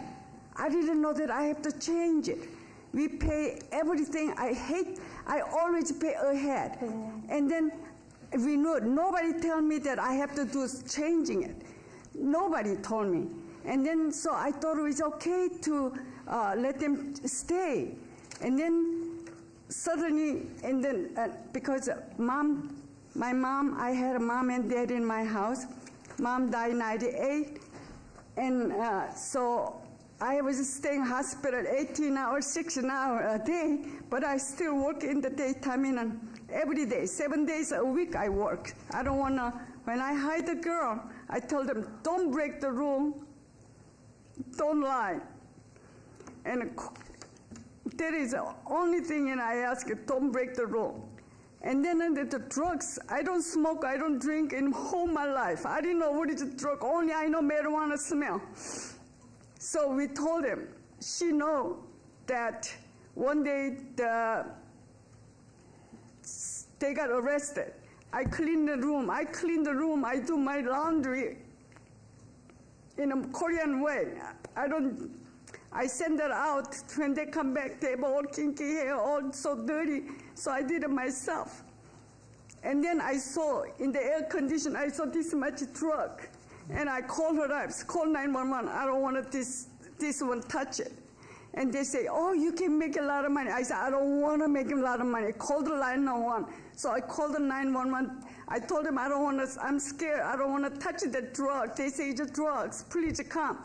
So I give them all the drugs. They went that room. The police took that drugs. I tried everything. I called them. And a few years ago, when I called 311, they come fast. They're helping me. They call me anytime you need. So I told them, I think that the people, room 13, they are selling the drug. And then officer told me that nothing we can do unless they commit a crime. I said, then what do you want me to do? And then they say, if you need it again, call me. That was what they said. And then when we have it so that I thought I didn't know that I break the rule to call the 311. Before, only 311. And then they have a lot of problem over there. Before the downtown redevelopment, we didn't have that much homeless. Now we're doing everything come. And then they're all standing there. I called so many times. They graffiti in my restaurant. I put $300,000 in a restaurant, and then as soon as I go home, all graffiti come, all the building. I call the police, nothing they can do. I paint over 10 more times to graffiti all the time. I don't wanna. I'm very proud of it. I wanna. Las Vegas is a beautiful place it is. I don't want to make any problem. What I didn't make mistake, I'm sorry. And then I didn't know what the nuisance mean. When I called it the problem, I told them, don't talk bad word. And because if you don't respect it, they will not respect. So they open their mouth, they say, mother, man, all that. So, they were just threatening me. So I called the 911, and then they say, he have a gun? I say, no. And then they transfer 311. We hold the phone 40 minutes. I said, I cannot handle this. So I drive myself to police station. That's how I met the Captain Ali. And then he gave me a paper, nuisance. I said, what is a nuisance? And then he said, if you follow up, I will help you. That was February. And then I did everything I know how to do it. And then the tax people came. And then you cannot do that. I say, I thought it was, I even asked $1 from Corbett. And I tried to do myself for city. And then I told Anthony, when I sell this, I'm going to donate the money to police station. They are helping me a lot. And then they told me that, so that's how I got a $70, $65 for the room with the tax. And they say, no, you break the rule. I say, I didn't know. So now they tell me you have to separate. So we've been doing, they ask me, Lydia, try to separate everything. And then the license department, they came every year. They didn't tell me we have break the rule. And they teach her because I go Korea. Taking care of her mom. And then every time I come, they came when most time I'm not in America. And she told me, everything okay, Miss Hope. They came, I did everything. So I didn't know anything breaking law until February. When the February, the Captain Oli promised me gonna help me. I said, okay, I will follow you, whatever you say. So they came every week, and I changed it. I changed the registration, I changed the book, I changed everything. And so they told me, you're okay now. And then the building department came, and then they gave me notice to fix this, a few things. It is Home Depot.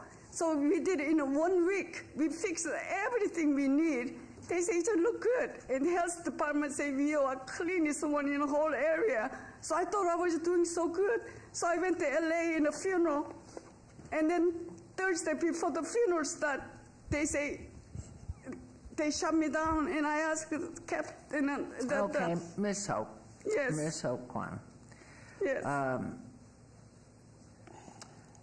I look at the area. I've lived here since 1964.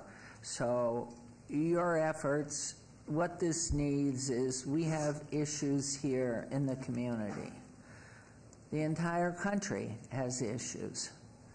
We realize what these issues are. Whoever is your business manager or your manager, ignorance of the law is not appropriate that you didn't know. As an owner, as a parent, as a child, as a business person, it is hard, but you have to find out what are the laws. Now, here in the city of Las Vegas, we try so hard to communicate and give businesses and owners guidance. So what I'm hearing from you is that your story is very compelling. We do have a drug problem here. We do have issues of having the backing and funding for enough law enforcement to be able to do their jobs. Let me finish this, if I may. I would like to rise above the issue at this point before us because it can go on and on. I would like to ask both our legal team and Darcy and Metro, this is a drug issue in this whole area. We do have homeless issues. We don't have the laws behind us. Can we, and Mr. Owen, or is it Mr. Collins? Mr. Owens. Oh, Mr. Owens. Yes. Everything you've talked about is reasonable. And knowing that Lydia has been working at this site for 7 years, there has to be a way to clean up. What can we do? How can we get a plan to help clean up? I know lighting makes a difference. I know our city manager has been involved in this for years, trying to bring light to different areas where we have pockets in the naked city. Everywhere you know you go. How do we make a plan for good people but not fully knowledgeable about what they're supposed to be doing, and because it's in Ward 3? We need to fix the mess, not punish an entity that if, in fact, there's a plan that's crisp, clear, and you will do this and you will do that, and if you can't do it, that creates another problem. We have the drug issue, we have the homeless issues. We do have people that can walk into any neighborhood and overdose or commit a crime. We're not fenced in our neighborhood. So is it possible, not necessarily opening it at this time, but in a reasonable time frame, to create a safe environment that will help the entire neighborhood, which is what we're trying to do in every single ward, is make sure they're safe, in compliant, and doing good business. This is about doing business, cleaning up, and coming up with something that will work. Mayor, is again, it possible? I apologize, Mayor. For the record, again, Jesse Cullen-Bernstein, Lieutenant with the Downtown Area Command. Just to give a little history as well within that area, we have put a lot of effort into that area, specifically my community-oriented policing sergeant's here for that specific reason. He has directed his team along with city crews to help with cleanups and things of that nature. Directly adjacent to that property to the north, there is a lot that used to be the Thai barbecue restaurant. That particular lot was an issue. Again, there was narcotic sales occurring at the Travelers, which was causing more people to congregate in that area. We worked with code enforcement. We got that fenced because the owner was not willing to do so. Through the city, they were able to do that, and that has cleaned up. The Todd Motor Motel, the one directly to the south, I actually spoke with the new owners of that property because they own properties within Naked City, and that's within our area that we focus very heavily on, our Safe Village initiative. They're actually the ones that told me that Hope was in town trying to sell the property. We had made many different times where we had tried to contact her, and we would get phone calls at 1:30 in the morning indicating that she was out of the country, and so there's some difficulty with that, but we had also had in-person contact. So I just wanted to discuss that we have not written off this area, and we never will. Councilwoman Diaz and I, along with a different coalition of people, worked with businesses along that route up to Charleston and back. We are going to continue to work on that area through our community policing folks. When they see stuff, we have SEPTED, or the person that goes out and looks and sees where lighting is important, things of those nature, so that we can improve that. We have continued to push forward within that area and any area in Downtown Area Command that we find a higher crime rate or an issue with homeless, things of that nature. So we have, and we will continue to do so. The reason that we're here today is because we were able to work on that property directly north by putting a fence up and stopping that. We're able to work on the property across the street next to Boston Pizza and the tattoo shop, as I've spoken with those owners. We're able to slow down the homeless problems within those areas. We have a homeless outreach team. The city has a MORE team. We've engaged all of those resources, as well as making them aware of the homeless courtyard, providing transportation if necessary. So we have taken a full approach to that, and we will continue to do so. The problem was we came up against this one particular issue that was stopping our ability to make an impact in that area, and that's why we're here before you today. And from your perspective, though, on this particular, and realizing all of that, because I know when Sheriff McMahill and sharing it and knowing the wonderful work you're doing, but there's just, you can't be everywhere all the time. Is there a plan that could be put in place with specifics in order for them and this location to be exemplary, get it stabilized, get it open if you do this, this, this, this? Madam Mayor, if I could, I think that the only voice that we haven't heard from so far is about the residents and the adjacency. And I've had sit-down conversations with many constituents and residents who, when they learned about the shutdown, were very, very relieved. And they are obviously not here because they fear retaliation if they were to come before us to articulate how the shutdown of the Travelers has improved their living quality of life in the adjacency. Right. And so I wanted to, with a moment of privilege, share some of these concerns and some of these community perspective about what we're entertaining, because I think that that's been the missing last final piece here. And I've sat down with them, I've heard from them, and everyone is saying we're on the right path here with entertaining this and potentially permanently closing this location. But I want to first start urgent concern regarding Travelers B&B. Dear Councilwoman Diaz, I hope this letter finds you well. I'm writing to you as a concerned resident of downtown Las Vegas regarding a pressing issue that is significantly impacting our community, the presence of Travelers B&B in our neighborhood. While I understand the importance of fostering tourism and supporting local businesses, it has become increasingly evident that Travelers B&B is detrimental to the the safety and well-being of our downtown area. Specifically, numerous reports and observations indicate that Travelers B&B is failing to uphold the standards expected of hospitality establishments and actively contributing to the proliferation of illegal activities within our neighborhood. One of the most alarming issues that has arisen in the apparent involvement of Travelers B&B in the distribution of illegal drugs. It has come to our attention through various sources, including concerned residents and law enforcement agencies, that the establishment has become a hotspot for drug trafficking. The presence of drug dealers and the sale of narcotics on the premises of Travelers B&B not only perpetuates addiction, but also invites an influx of individuals struggling with substance abuse into our community. I have previously written your office regarding the homelessness and drug problems in your district, illegal fires, making of drugs, and prostitution. This influx of drug activity has brought about a noticeable increase in crime rates in the vicinity of Travelers B&B. Residents have reported incidents of theft, vandalism, and other criminal activities occurring in the area, which are directly linked to the presence of individuals associated with the establishment. As a result, many residents, including myself, feel unsafe and apprehensive about the future of our neighborhood.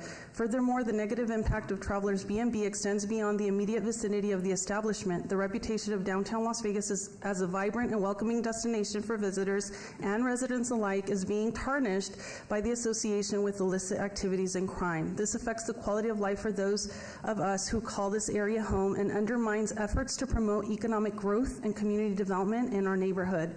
The Travelers B&B is kitty corner from the largest parking lot in the Arts District. People from all over the valley park there for special events such as First Friday, and allowing travelers to stay open will hurt residents in the immediate area and residents from all over Las Vegas, making the issue not a downtown Las Vegas issue, but a greater Las Vegas issue. As a community resident, I urge you to take swift and decisive action to address this issue. Steps must be taken to hold Travelers B&B accountable for their actions and ensure that they stay permanently closed.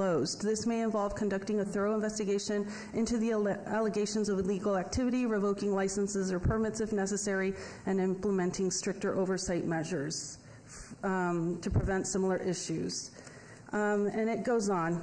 But I also want to state another resident's written testimony that came by my office. Councilwoman Olivia Diaz, I'm writing to you about the Travelers B&B recently shut down, as I am hoping it will stay that way. I live next to the building in an adjacent apartment complex. A narrow alley separates us. For as long as I have lived at my apartment since 2016, the Travelers B&B has consistently been the main drug dealing, street prostitute, and stolen contraband hub for all the downtown, Main Street, and Arts District area. As an interested community advocate, I am aware of how the Travelers B&B ownership turns a blind eye to the drug dealers, prostitutes, and thieves renting rooms, how rent is bartered for building upkeep, and also how people needing a place to live are charged their entire monthly governmental checks to stay there. I've had several encounters with the owner through the years concerning the harboring of active criminals and how she enables their activities. She has an uncanny and insidious talent for dishing out delusional intent and reality. A couple of weeks ago, a man was raped by another man in the abandoned Todd Motel next door that houses those who do gnarly business at the Travelers but cannot pay the rent. All the nefarious activity spills over into the apartments where I live, where older people, children, and women live daily in frustration and fear and having to smell the stench that emits from the alley because of the Travelers B&B.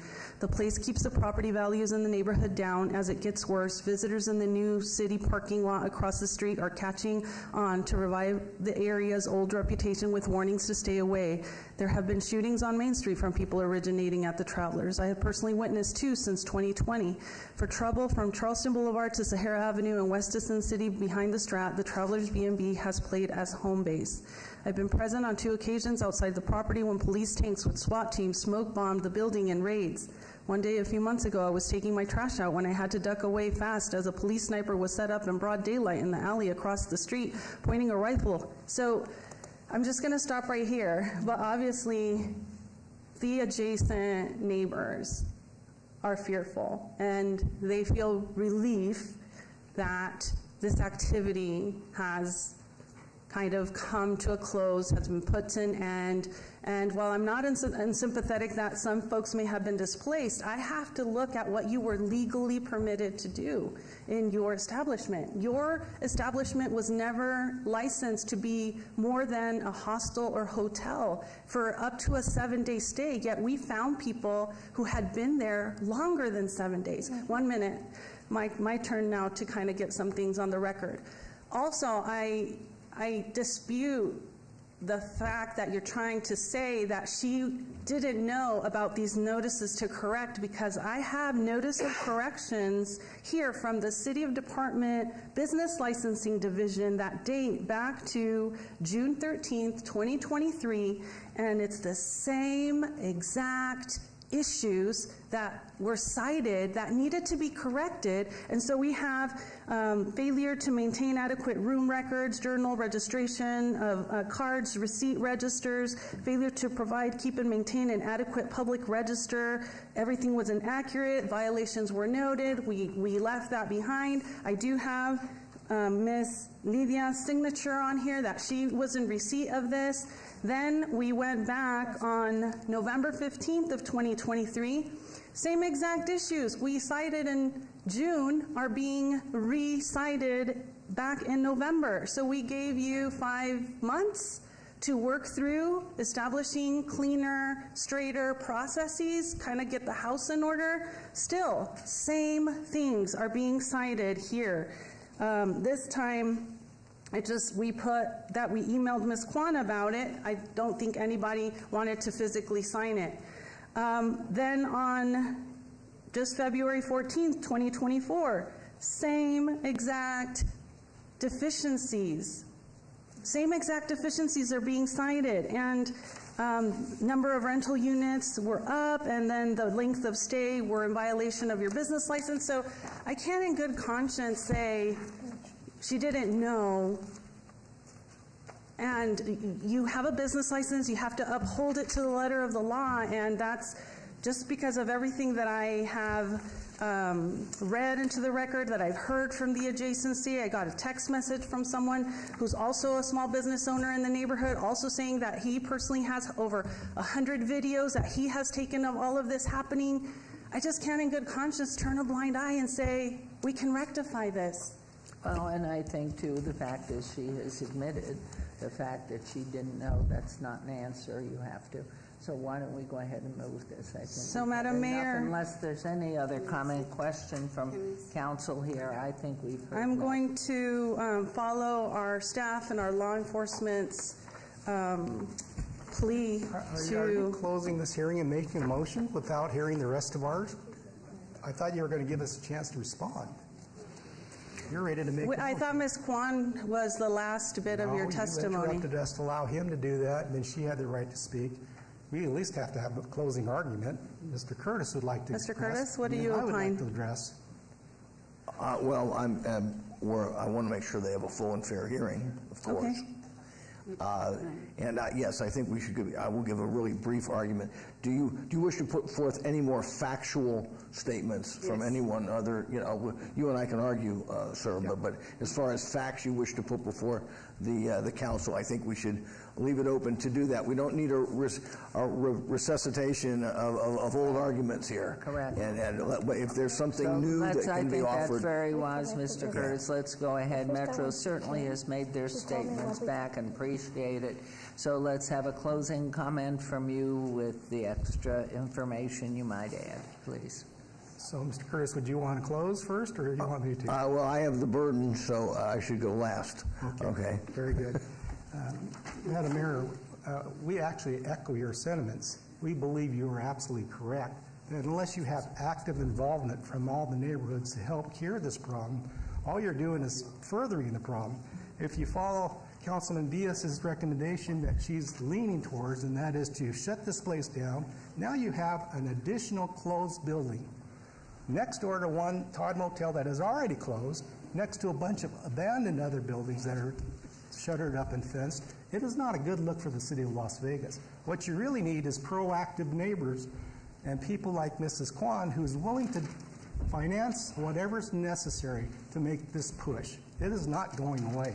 This problem is just not going to shutter the building, You're now then going to make her a considerable expense to secure the building and keep the same riffraff out that we're talking about right now, but with nobody there. So for us to just go ahead and follow through and say that, no, you've had chronic nuisances, you as a council have to follow the statute of the code that says that we had in fact violated 3 times within 30 days with not just conjecture, with not just explanations of what happened with responses to 9/11, but actual things that tied this owner to those incidents, which would violate the code and require a suspension or penalty. This, of course, is before the city council. We have the right, obviously, we have the right to go ahead and file litigation and go up to district court to contest the March 7th notice that you gave us. We didn't. We decided we'll go ahead and hear it before the council first. But be assured, we're not just going to sit back and let this thing just close down just because you think it's the best thing to do. If we violated the law, let a court tell us we violated the law. We agree, you are correct, Madam Mayor, that in conjunction with our business license, our Las Vegas Metro Police Department, the neighborhood around, you can be an example. Typically, you have owners that are not willing, not responsive, not willing to help, not willing to share their burden to cure this problem. You have one here. She's willing to do whatever you tell her to do. And once we get notice of compliance, we will go ahead and comply. I think business license will tell you, every time that they cited her for a business license violation, she came and cured it. So now we're going to the severe March 7th based on this 3 incidents within a 30-day period, which I think you need to know and look through those actual incidents to make sure you support your motion. With that in mind, I pass it to Mr. Curtis. Thank you. Thank you. I think it's important here to keep our eye on the ball in terms of what we're here to do. We're not going to solve the drug and homeless problem with this issue here today. And with all due respect, I think the licensee sort of misses the point of what we're doing here today. I mean, she's saying things like, I'm scared, I can't handle this. It's obvious to me, and I think to many people in this chamber, that the licensee is probably beyond her capabilities to properly run a business like this in this area. But be that as it may, we're only here to decide one thing: whether the operation of this building, of this business, the licensee, as a hotel, limited stay hotel, and hostelry, those 2 licenses, whether there is substantial evidence that they are not being run in that way, and whether the continued criminal activity and illegal and unlawful activity in the area is, as encouraged by this licensee, constitutes a public nuisance. And this council is here to determine whether the operation of this business constitutes a public nuisance due to the facts which have been presented to the council today, and whether there is substantial enough evidence to find that a public nuisance exists because or in direct relation to this licensee. And if that is the case, then the council has a variety of options before it, one of which is revocation. And I think, given what Councilwoman Diaz has said, what Metro has testified to, just a litany of illegal and unlawful and nefarious activities, which are happening, again, right on Las Vegas Boulevard, right at the cusp of the Las Vegas Arts District, with shootings, stabbings, overdoses, and drug dealings going on all the time. This more than constitutes a public nuisance, which, under the circumstances, the only way to eradicate it is to shut the business down. No, and that is our recommendation, that staff's recommendation and Metro's recommendation is that the council vote for a revocation of this business license, because I think it has been shown with substantial evidence that this licensee is incapable of running this business in a lawful way. Yes, I am. Wait. I will fight. Please. Mayor, please. No, I'm sorry. It's at a time.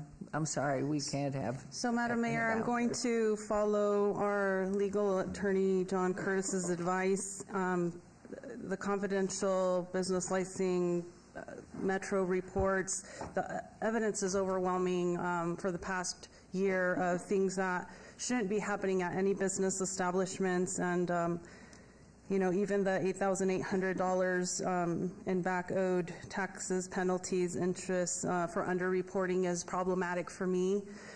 So with all of these reasons, I'm going to move to permanently revoke the business license. Jeff Dorkek, City Attorney. That would be both licenses involved, as Mr. Curtis laid out at the beginning, hotel license and residence hostel single room license. For both licenses, yes, correct. And Mr. Curtis, down the road, in a year or two, is this a permanent, in perpetuity revocation, or is there an opportunity in the future for, under certain plan and all the things I inferred?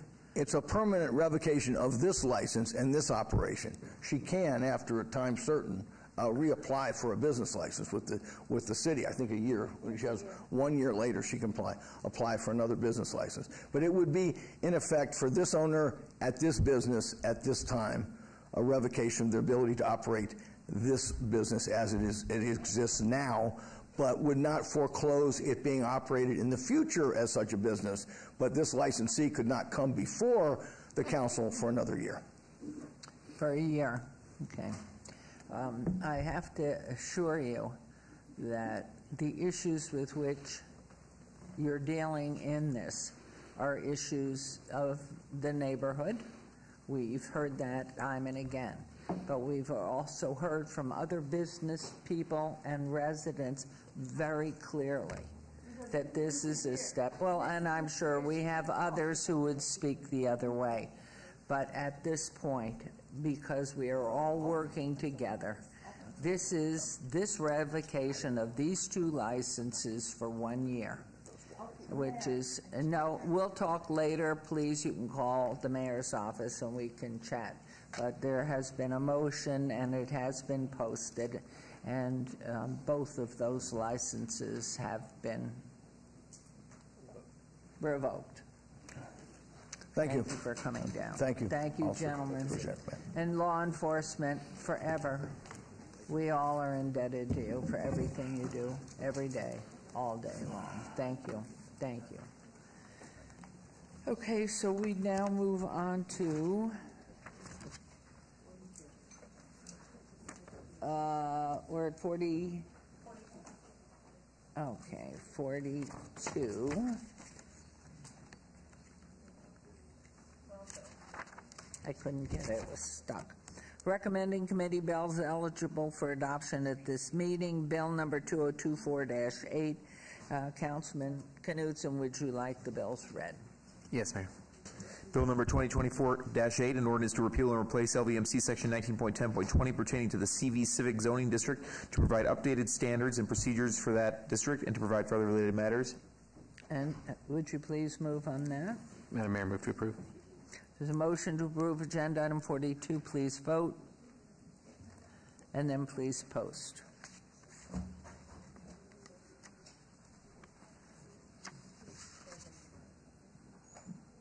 That motion carries. We'll move on to agenda item 43, recommending committee bills eligible for adoption later meeting.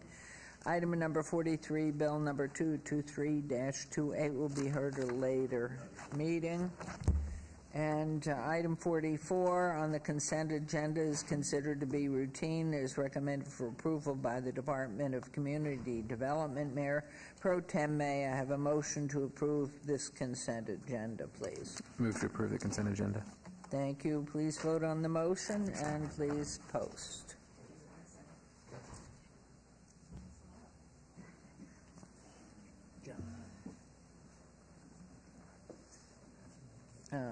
Okay, and that motion carries. We'll move on to items. Is that right? Oops. 45. Yes. Item number 45 through 48 appear on the one motion, one vote agenda. However, I understand Councilwoman Diaz, you'd like to pull off item 48 for discussion. We'll hear that item individually after the remaining items are considered. These are items 45 through 47, may be considered in one motion, one vote, as they are routine items with no condition changes. Any person representing an application or a member of the public or member of the council not in agreement with the condition, all standard conditions for the applications recommended by staff should request to have that item removed from this portion of the agenda. 45, 230565 SUP1, applicant Ephraim Zakin, owner, Vintage Vegas Gambling, Inc., on a land use entitlement project request for proposed 5,721 square foot automobile rental use at 128 Fremont Street, C2, General Commercial Zone, Ward 5 with Councilman Creer. Number 46, 230624, applicant New Singular Wireless PCS LLC, owner the Louise Ann Benda Living Trust, on the following land use entitlement project request: 0.97 acres at 7941 North Jones Boulevard, RE Residence, State Zone 6, with Councilwoman Bruni. Number 46A, 230624 VR1, to allow a 13-foot residential adjacency setback where 270 feet is the minimum required. 46B, 230624 SUP1, major amendment to approve special use permit SUP 60674 for the proposed expansion of an existing wireless communication facility, stealth design use. Number 47, 230627 SDR1, applicant Peterson Management, owner Madison Church LLC, land use entitlement project request, proposed 5-story tall 92-unit mixed-use development with 7,520 square feet, commercial area with waivers of Appendix F interim downtown Las Vegas Area 2 development standards on 0.80 acres, 300 South 7th Street, C1, limited commercial zone, Ward 3. Planning Commission and staff recommend approval of all items. These are public hearings which I declare open. Is anyone wishing to be heard on these items? Please come forward. And Madam Mayor, we're going to pull forward items 47 and 48. You want to? Yes. I would like 47, just so the council can kind of see the project and the scope and know what's coming in terms of development in our downtown. Okay. So this will be, these items for the approval on the one motion, one vote will be 45, 46, 46A, 46B. So on those issues, anyone wishing to make comment? I'll close the public hearing, and Mayor Pro Tem may motion for one vote on 45, 46, 46A and B, please. Move to approve. Thank you. There's motion to approve. Please vote. And please post. Okay, and now I just read 47, so let's read 48. Separately. So do you want to make comment on 47 first? Just if Ms. Lazovich can come and present agenda item 47 so that the council knows the project, and then we'll go to 48. Okay, well, I'll read. This does look... It's the same thing. It's exactly the same. Okay. Okay.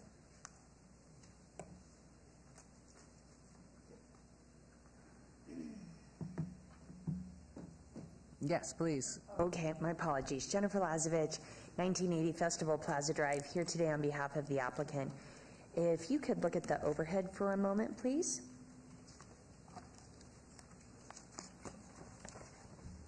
Is it on yours? Oh, okay, it's not on mine, so I didn't know. So this is where the site is located. It is on 7th and Bridger. Right now there is a church that sits there. They have approached our client to move quite some time ago. In fact, our client also assists them by helping them with their architecture for their new site that they're moving to. And so with that, what the buildings are on the site will go away, and instead will be a mixed-use project. There will be ground floor commercial of approximately 7,500 square feet, and then above that will be 92 residential units. We are also providing parking, approximately 126 spaces of parking will be provided. Again, that's with 92 units of residential and 7,500 square feet of commercial. We do appreciate staff recommending approval of this project, the Planning Commission, and we appreciate Councilwoman Diaz pulling this item off the consent agenda just so that we can highlight, an exciting project that's coming downtown. Thank you.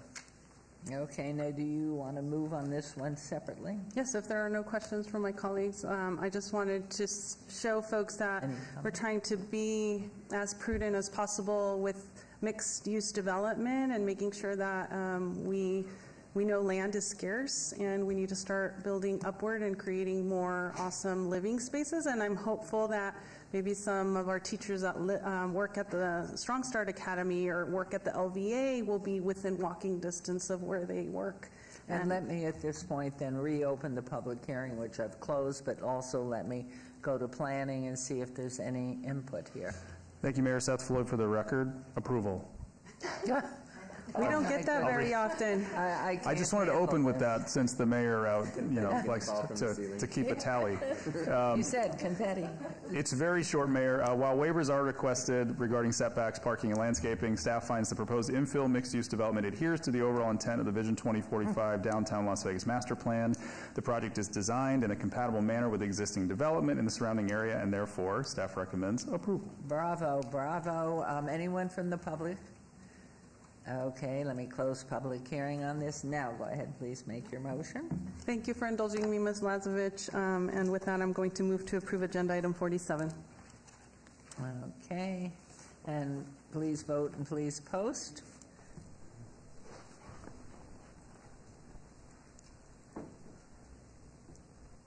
And if you're not getting to, there it is. Carries, thank you very much. We'll move on to 48. 230664 SDR1, public hearing, applicant owner, City of Las Vegas, possible action, land use entitlement project request, major amendment to an approved site development plan review SDR 47296 for a proposed two-story tall 9,500 square foot addition to an existing 24,245 square foot charter primary school development with waivers of the Appendix F interim downtown Las Vegas Area 2 development standards on 1.56 acres at 320 South 9th, C2 General Commercial Zone, also in Ward 3 with Councilwoman Diaz. And Planning Commission and staff recommend approval. I'm really having difficulty here. And it is a public hearing which I declare open. So, good morning. Yes. Good morning. Good morning, Madam Mayor and council members. Rosa Cortez, City Engineer, Deputy Director of Public Works. And morning, Sean Robinson, Assistant City Traffic Engineer. Hey, Sean. Thank you for having us this morning. We're going to present the project. First, I'd like to just show the existing site conditions, which you have in front of you. At the top are photos of the existing pasture house. This is a view on your screen on the left-hand side, looking from Las Vegas Academy. Looking east, that is the building that will be demolished and where the new building will be constructed. The picture to the right of that is looking from Las Vegas Academy again toward the north, and then the other picture is looking to the west where the parking lot exists today, and then the bottom photos are just overall aerial views of where the project is located, which is on the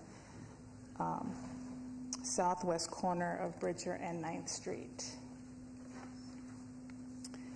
Here is our site plan layout. The construction will occur south of the existing school property, and I will do a closer view of that. And what we're proposing to do here is add a new 9,500 square foot building to accommodate 3rd, 4th, and 5th grade, which will be 3 additional classrooms per grade. We are also expanding the playground area with a new shade structure as well. We're going to be restriping the parking lot, and we're adding new fencing that will match the existing ornamental fencing that exists on the campus today. And we will be incorporating some off-site improvements along 9th Street, and Sean will be discussing that here in the next slide. Before I pass it over to Sean, I just want to show you some renderings of the proposed building. These are views from the east, north, and west side of the building. And as you can see, it's very compatible to the existing area and to the existing school that's there today.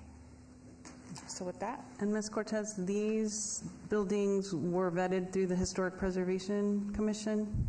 Correct. We actually or the building. I don't know why I'm saying these buildings, but it's one. Yeah, so we did present to the Historic Preservation Commission as a courtesy because this actual parcel is not on the National Register, but we are located between two areas that are, and so we did make a presentation letting them know what we were proposing to do. And the feedback was from them? Very positive. Thank you. Thank you. Thank you. Great, and again, for the record, Sean Robinson, Assistant City Traffic Engineer. Today, in working closely with Councilwoman Diaz's office, we understand that there may have been some concerns related to traffic in this proposed project. And so in an effort to mitigate possible operation issues, Public Works has acknowledged these concerns and has provided some additional conditions of approval. First, we'd like to recommend making, and that's what this exhibit shows here, making 9th Street from Bridger Avenue to Lewis Avenue and Lewis Avenue from 9th Street to 10th Street a one-way street. And second, we would like to recommend once the school is reopened, that the operators of the school contact the Transportation Engineering Division within 60 days to conduct an on-site review and evaluation of the school operations for both drop-off and pickup. So in working with Councilwoman's office, Public Works has gone out to the school during morning and afternoon to observe the current operations. Staff observed that the current operations and parking for the area did not seem problematic. However, it is fully recognized that the expansion will generate more traffic in the area, and in order to mitigate, staff recommends the change of the one-way street adjacent to the school. The change of the one-way street will provide additional drop-off area adjacent to the school along 9th Street, as well as reduce congestion and increase capacity by eliminating the friction between the opposing directions of traffic as it exists today. So this change would require additional signage and pavement markings as necessary to make this a one-way street. The one-way street also removes the potential U-turns within school zones, which is always an issue adjacent to schools, and all of this which allows, as a result, for improved efficiencies for operations of the school and drop-off area. The change of the one-way street would also need to be approved at the City of Las Vegas Traffic and Parking Commission before proceeding. It is anticipated that the on-street parking will be shared between the residents and the school. All is done as is done with other areas in downtown. During staff's recent observations, there did not appear to be any lack of on-street parking within the area. This could be attributed with the morning and afternoon programs such as SafeKey, which can reduce the intensity of the pickup and drop-off times. Additionally, the parking needs for the school start time and release with respect to the adjacent neighborhood's morning and evening commutes should be different enough to provide enough shared parking between the needs of the school and the adjacent neighbors. The preliminary layout that's before you shows that the number of on-street parking will remain mostly unchanged, resulting in an addition of one more on-street parking stall. However, even though with these mitigations, Public Works still recommends, as general with other schools that are opening, that the operator conduct an on-site review and Public Works evaluate the school operations within 60 days of reopening. And is it current, and I see Dr. Malich out there, that as the pickup or drop-off comes, that they come whichever direction, obviously north to south, through the parking lot, and that's a loop? No, not through the parking. It doesn't, because the congestion coming out that one spot there, and having built a school and knowing the traffic issues one has with 360 children coming out, if you'd announce yourself and then, thank you. Dr. Tammy Malich, Director. Nope, you're not on.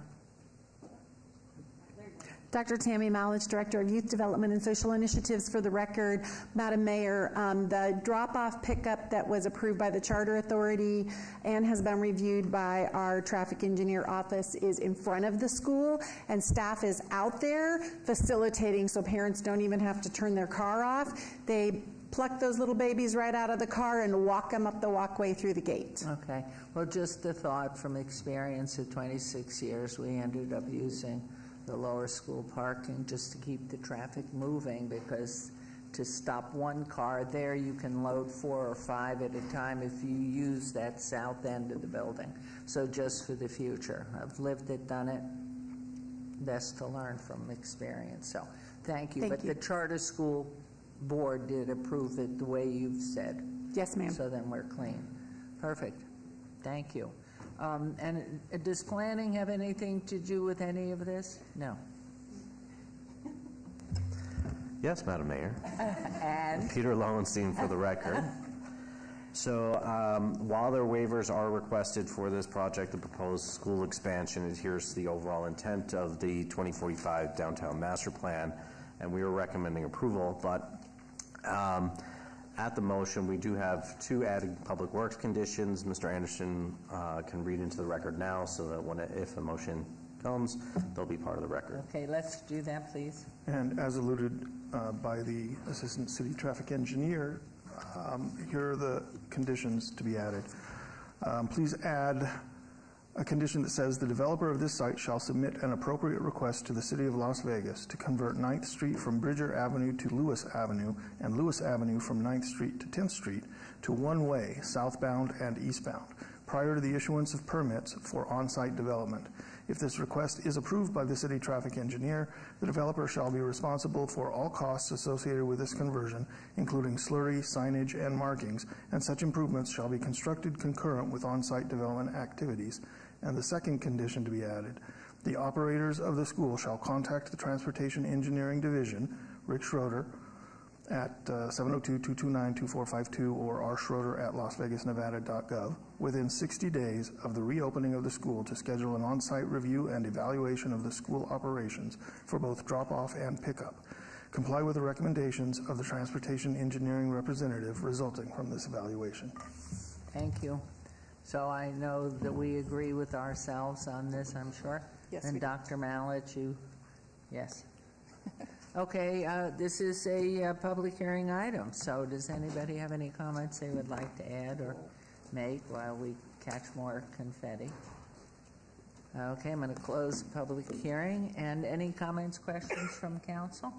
We're good? Thank you, Madam Mayor. If we could have the previous slide showing where we see the traffic flow patterns. I just thank our awesome Public Works and Department of Traffic and Safety for helping me, because I know that previously I was a stickler with CCSD about traffic flow patterns for a new build, and listening to my constituents on that item, we had to work through some things on the front end, and this was no different. Even though it's our Strong Start charter school, I want to make sure the residents, as you can see across from that Strong Start Academy, there were some concerns from the residents in the adjacency, and I told our team, we got to also stay in front of it. We need to make sure that we're working in, these changes now, so that when the school opens bigger and better, that we are ahead and hopefully mitigating all of the traffic safety issues that we wouldn't have caught sight of maybe until we reopen. So I'm really, really thankful to everyone. And with that, I'm going to move to approve agenda item 48 with the red amended conditions by Mr. Anderson. Thank you. Please vote on that recommendation and please post.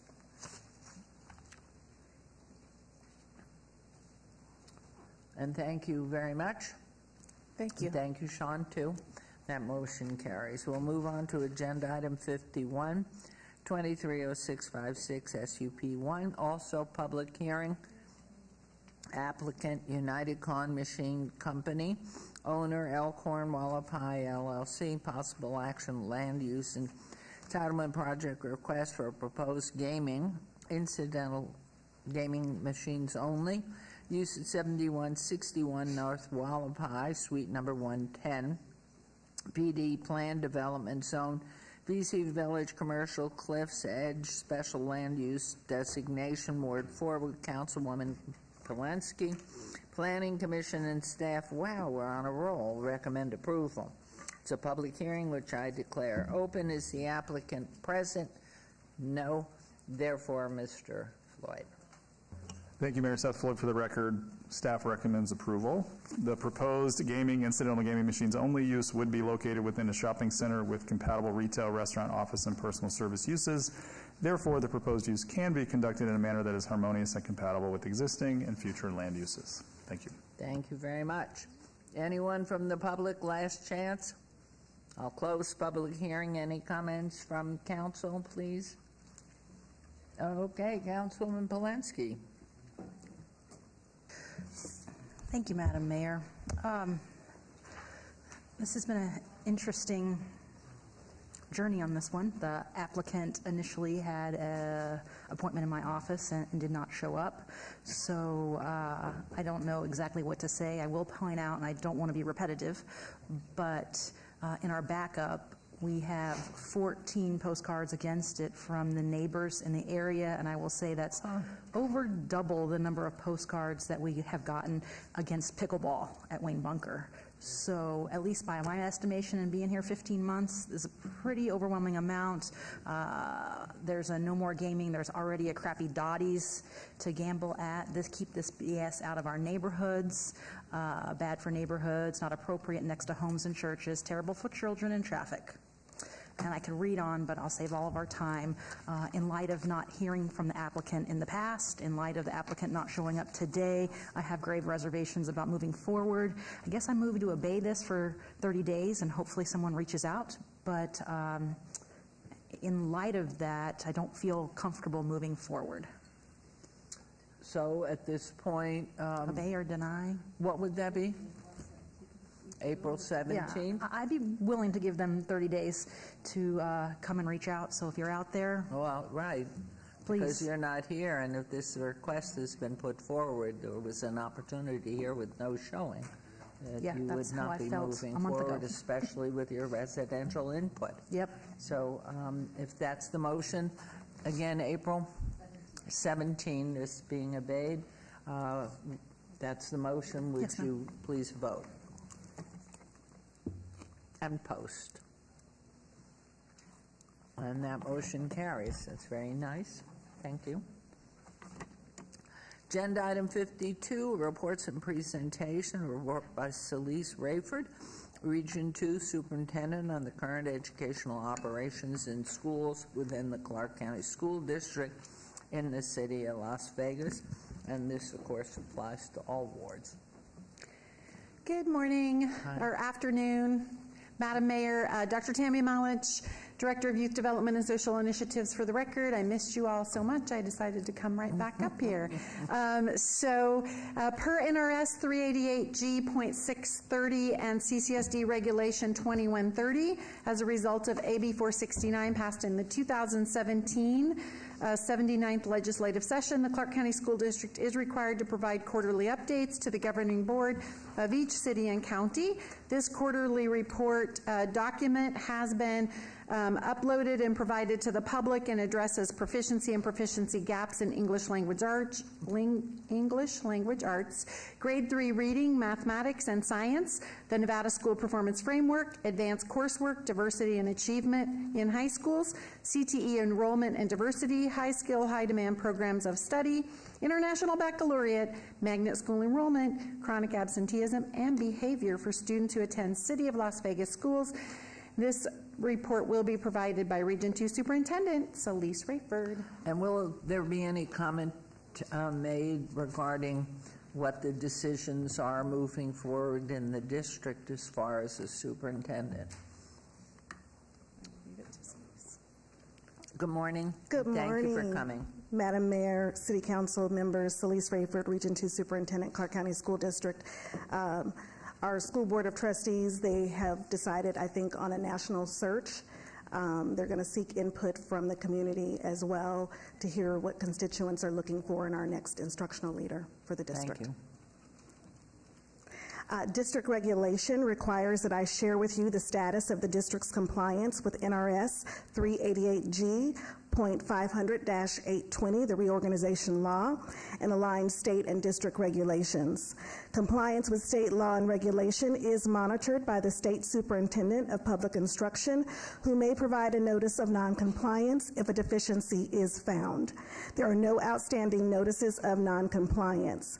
The district also produces an annual reorganization compliance report documenting compliance with requirements of state law and regulation and the district's own aligned regulation. For the report reflecting the requirements of fiscal year 2023, the compliance analysis included in the report found that out of 30 points of compliance, the district found 2 instances of noncompliance. Both were related to the submission of reports in calendar year 2022. The quarter 4 was submitted for your review, which, as Dr. Malich indicated, included proficiency and proficiency gaps in English language arts, math and science, Nevada School Performance Framework, advanced coursework, diversity and achievement, chronic absenteeism, and student behavior data. Highlights and celebrations include just a few. Rex Bell Elementary School, Franklin Covey, was thrilled to announce that Rex Bell Elementary School was awarded a sponsorship grant for the implementation of Leader in Me and Franklin Covey education products and services. Howard Hollingsworth STEAM Academy, they held their 2nd annual Community Day event during the Super Bowl week. There were more than a dozen active and former players that took students through a day of fun-filled drills and a pizza party. And then lastly, in honor of the Youth Art Month, CCSD students had the opportunity to have their talents showcased at Harry Reid International Airport. During the Super Bowl, 3D pop art artist Charles Fanzino held an interactive workshop for students from John C. Fremont Professional Development Middle School and Academy of Medical Sciences, Global Community High School, and Valley High School. The original art piece was located in Terminal 1, and this concludes the report. Thank you very much. Any questions, comments? I think we have asked for but received any of the data that are ward specific, so I think we're comfortable. We appreciate you coming down. Thank you. Yes, a comment from Councilwoman. Yes. Thank you, Madam Mayor. I just wanted to make you aware that we recently received a report back of from our residents of the city of Las Vegas. We do a survey, and I think we should probably share that one of the top concerns in the survey was education. And so I think if we're hearing that from our residents, it's incumbent upon us to hopefully share at least how the rankings came in and how folks were not 100% satisfied with our educational offerings. And so just wanted to make you aware that we heard it loud and clear and we saw it come through in that vein. And it was, I can't remember how many folks we surveyed. Do you remember, Mike? David, do you remember how many folks were surveyed? Yes. 900 and something. For the record, Councilwoman, I'm sorry, Communications Director David Riggleman, 912 were surveyed. So these are obviously residents from each ward. And I think, you know, just being good partners and sharing data and information, this is something that you all should probably take a closer look at and see what could be done to hopefully, I don't know, address some of the concerns, community concerns. Thank you. Thank you. I will definitely take that back. Thank you. Appreciate it. Be well. Keep working. Thank you. Thanks. Okay, we will now ask our city clerk to set the public hearing dates and appeals from the City Planning Commission meetings, dangerous building and nuisance litter abatements, please. Will do. Thank you. Thank you very much. And we will now move into our second and final citizen participation. Public comment during this portion of the agenda must be matters within the jurisdiction of the City Council. No subject may be acted upon by the Council unless the subject is on the agenda scheduled for action. If you wish to be heard, please come to the podium, give your name for the record. The amount of discussion on any single subject, as well as the amount of time any single speaker is allowed, may be limited. It's your opportunity to address the council, but council's not able to respond or engage in dialogue. So, good morning still. We have 9 minutes. 9 minutes? 9 minutes of morning left, and it's springtime in Las Vegas. I don't know what to do with that much time. I don't think I can speak that slowly. Madam Mayor, Daniel Braisted, B-R-A-I-S-T-E-D.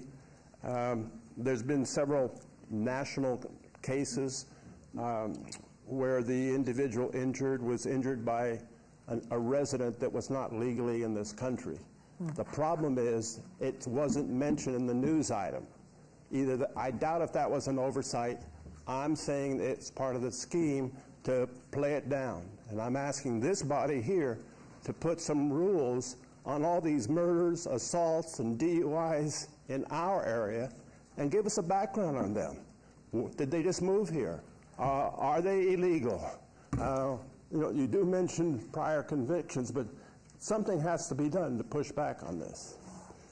On a positive note, one of my favorite conventions is the National Hardware Show, and that's next week, midweek.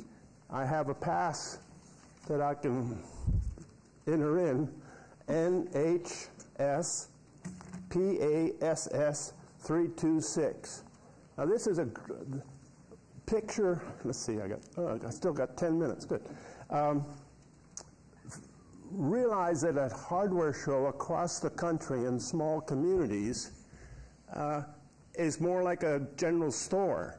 So they offer everything in it. They might have a plastic pool, they might have a $1,000 jackhammer, they might have screws and nuts and bolts and all that stuff.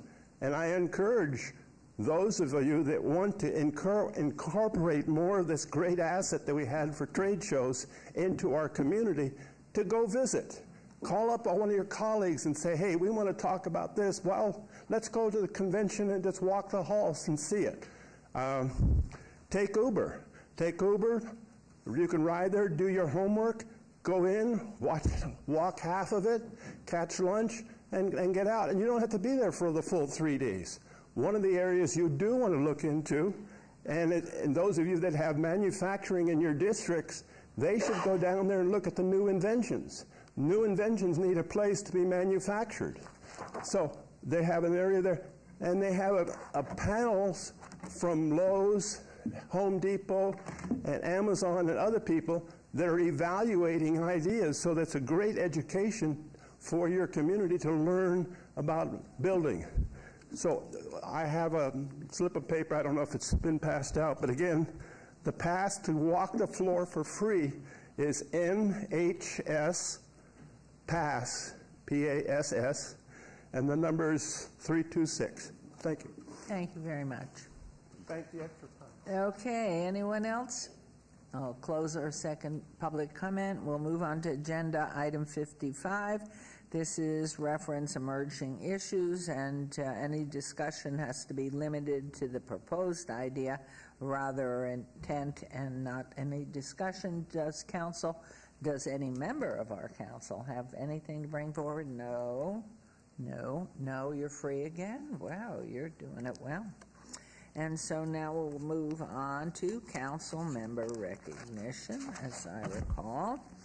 And this is agenda item 56. Comments made by individual city council members during this portion of the agenda will not be acted upon by the council unless this subject is on the agenda and scheduled for action. So, last time I think we're now back to Councilwoman Bruni. Thank you, Mayor. Congratulations again to all of the animal rescue groups that were recognized today, and even those who weren't recognized today who are taking care of the animals in our community. Team Bruni was pleased to attend Boys Town First legislative breakfast, where Boys Town team members shared the impact of the nonprofit organization's work in our community, and especially on our kids and families. March is International Women's History Month. Here in the city, 40% of our workforce is women, or are women. Congratulations again to Auto Nation for opening in the Centennial Hills area. We know that many college and high school seniors are looking for jobs during the summertime.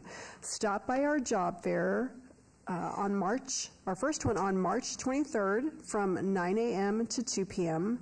And if our young people want to put their water skills to use, stop by our aquatics job fair on April 6th or April 27th from 10 a.m. to 2 p.m.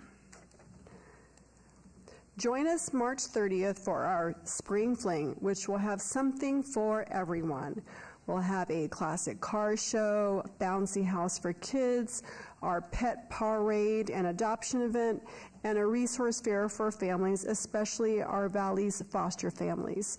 Join us at Floyd Lamb Park for fun between 10 a.m. and 2 p.m. Join Councilman Alan Polensky and I on April 5th for our first Movie in the Park of the 2024 season. There'll be lots of free and fun festivities for our young kiddos.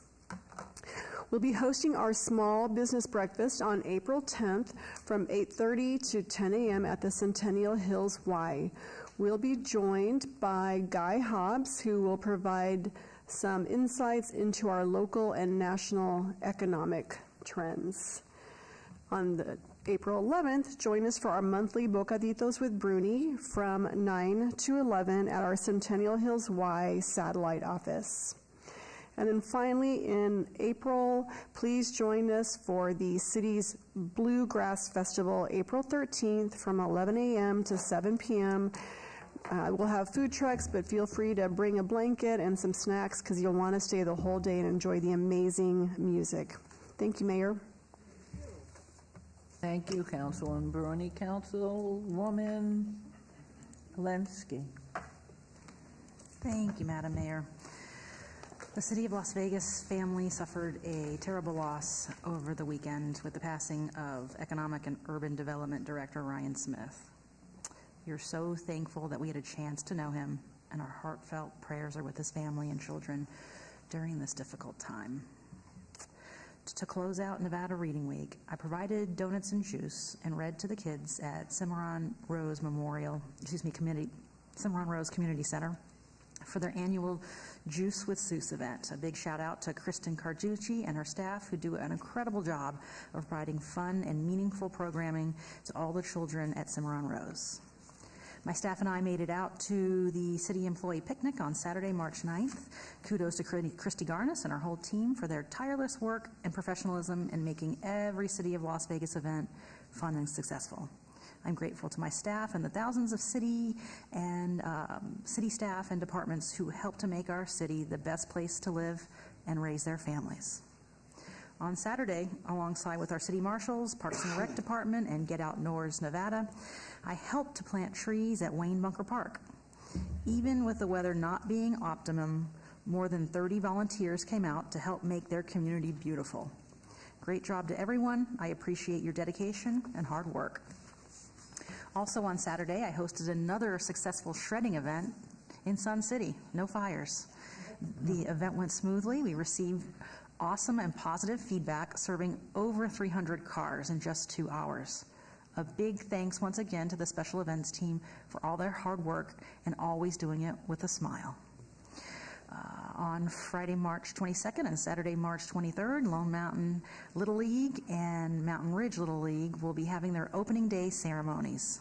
Come out to Mountain Ridge and Children's Memorial Parks for a fun time with the whole family. There'll be bounce house, food trucks, parade of teams, and raffles. I'll be at both. Councilman Creer will be throwing out the first pitch at Lone Mountain Little League, where my son plays, and I'll be throwing out the first pitch at Mountain Ridge. So hopefully I do a better job than him. No injuries. Thank you, Councilman Diaz. Next up, I will be hosting another shredding event at Desert Shores on Saturday, April 13th from 10 a.m. to 12 p.m. at the Desert Shores Community Center parking lot located at 2500 Regatta Drive. Please remember to remove all metal clips, staples, and batteries before dropping off your boxes. No drug drop-off, just shredding? Just shredding, Mayor. Okay. No drug drop-off. Okay. We will do that at the next one. Okay. Next, this slide features the faces of 5 children from Las Vegas who have been missing in 2024. If you have any information, please call Las Vegas Metropolitan Police Department Missing Person Detail at 702-828-3111. And if you are a runaway, please visit National Runaway Safety Hotline at 1-800-786-2929. There is always a free bus ride home at the end of that. And lastly, stay connected with my staff and I on social media platforms or contact us directly. Please call 702-229-2524. We're always here to provide any assistance that we can. Thank you. Thank you. Councilwoman Seaman. Thank you, Madam Mayor. So I want to thank the city's Public Works team for hosting a neighborhood meeting to discuss the Summerlin Parkway Trail project in Ward 2. This new trail will connect the 215 Beltway Trail and the Bonanza Trail. We held 2 extremely successful human trafficking awareness events this month. So I want to thank both Fervent and Hope Churches for partnering with me on these events, and Councilwoman Carrie Cox of Henderson for co-hosting the Henderson event with me. I will be holding more of these informative events in the future. I want to thank the Buffalo Coalition Neighborhood Association. First of all, I want to thank Councilman Knutson for allowing me to represent those wonderful people. They're absolutely wonderful. So at this safety fair, I had the opportunity to recognize them with a proclamation from the Mayor and City Council for their outstanding efforts in keeping their neighborhoods safe. One of my favorite times of the year is Reading Week. I enjoyed reading to the children of M.J. Christensen and Bonner Elementary Schools. I presented a certificate of recognition from the Mayor and the Las Vegas City Council to Flawless Med Spa during their International Women's Day Spring Soiree. I'm grateful for the Flawless Med Spa team to highlight the important role of self-care for women. Spy Ninja HQ Adventure Park finally opened its doors after a long anticipated wait, and I presented a certificate of recognition for their grand opening and ribbon cutting. Congratulations to owners Chad Wild Clay and V. Quant. This adventure park will captivate adventure seekers of all ages. I then want to thank Councilwoman Alan Polanski for helping me to present a proclamation to the Las Vegas Buddhist Sangha Center, a beacon of compassion and enlightenment, profoundly impacting our community. I hosted a luncheon at City Hall to recognize our own Summerlin Captain Lepore's son, Joey Lepore, for his Volunteer of the Month with the Nevada SPCA. I presented Joey with a certificate, and from the Mayor and City Council recognizes his remarkable achievements. I appreciate his dedication to the animal community, a passion I share with him. And I want to thank all the animal lovers and rescues who came out for the 3-Dog Bakery and our Ward 2 Pet Adoption Fair Easter Bag Hunt. These amazing men and women who run all these incredible animal rescues are true heroes for giving their time and money to see our animals find safe and loving homes. If you have, these are our upcoming events. I don't know why I lost. Breakfast Buzz and Ward 2 Biz, Saturday, April 6th from 9 to 10 at Veterans Memorial. And directly after we finish that, we're going into a document shredding and medication disposal right in front of the Pavilion Center pool in the parking lot. And for those of you who love art, our Art in the Park this year will be April 20th at Bruce Trent Park from 10 to 4. And if you're an artist, you still have time to get a booth. Next slide. And our adopted pets for this council meeting is Valerie, a terrier pit bull mix, female, 45 pounds, about 8 years, and Sugar, a domestic long-hair female, 9 pounds, about 10 years old. Next slide. So for those of you who want to get your business out in our Ward 2 business feature on all of our social media channels, you can contact us at 702-229-2420 or email us at ward2@lasvegasnevada.gov. If you have any issues in Ward 2, please contact my office at 702-229-2420, or you can email us at ward2@lasvegasnevada.gov. Thank you, Madam Mayor. Nice picture. Councilwoman Diaz, you've been a busy lady.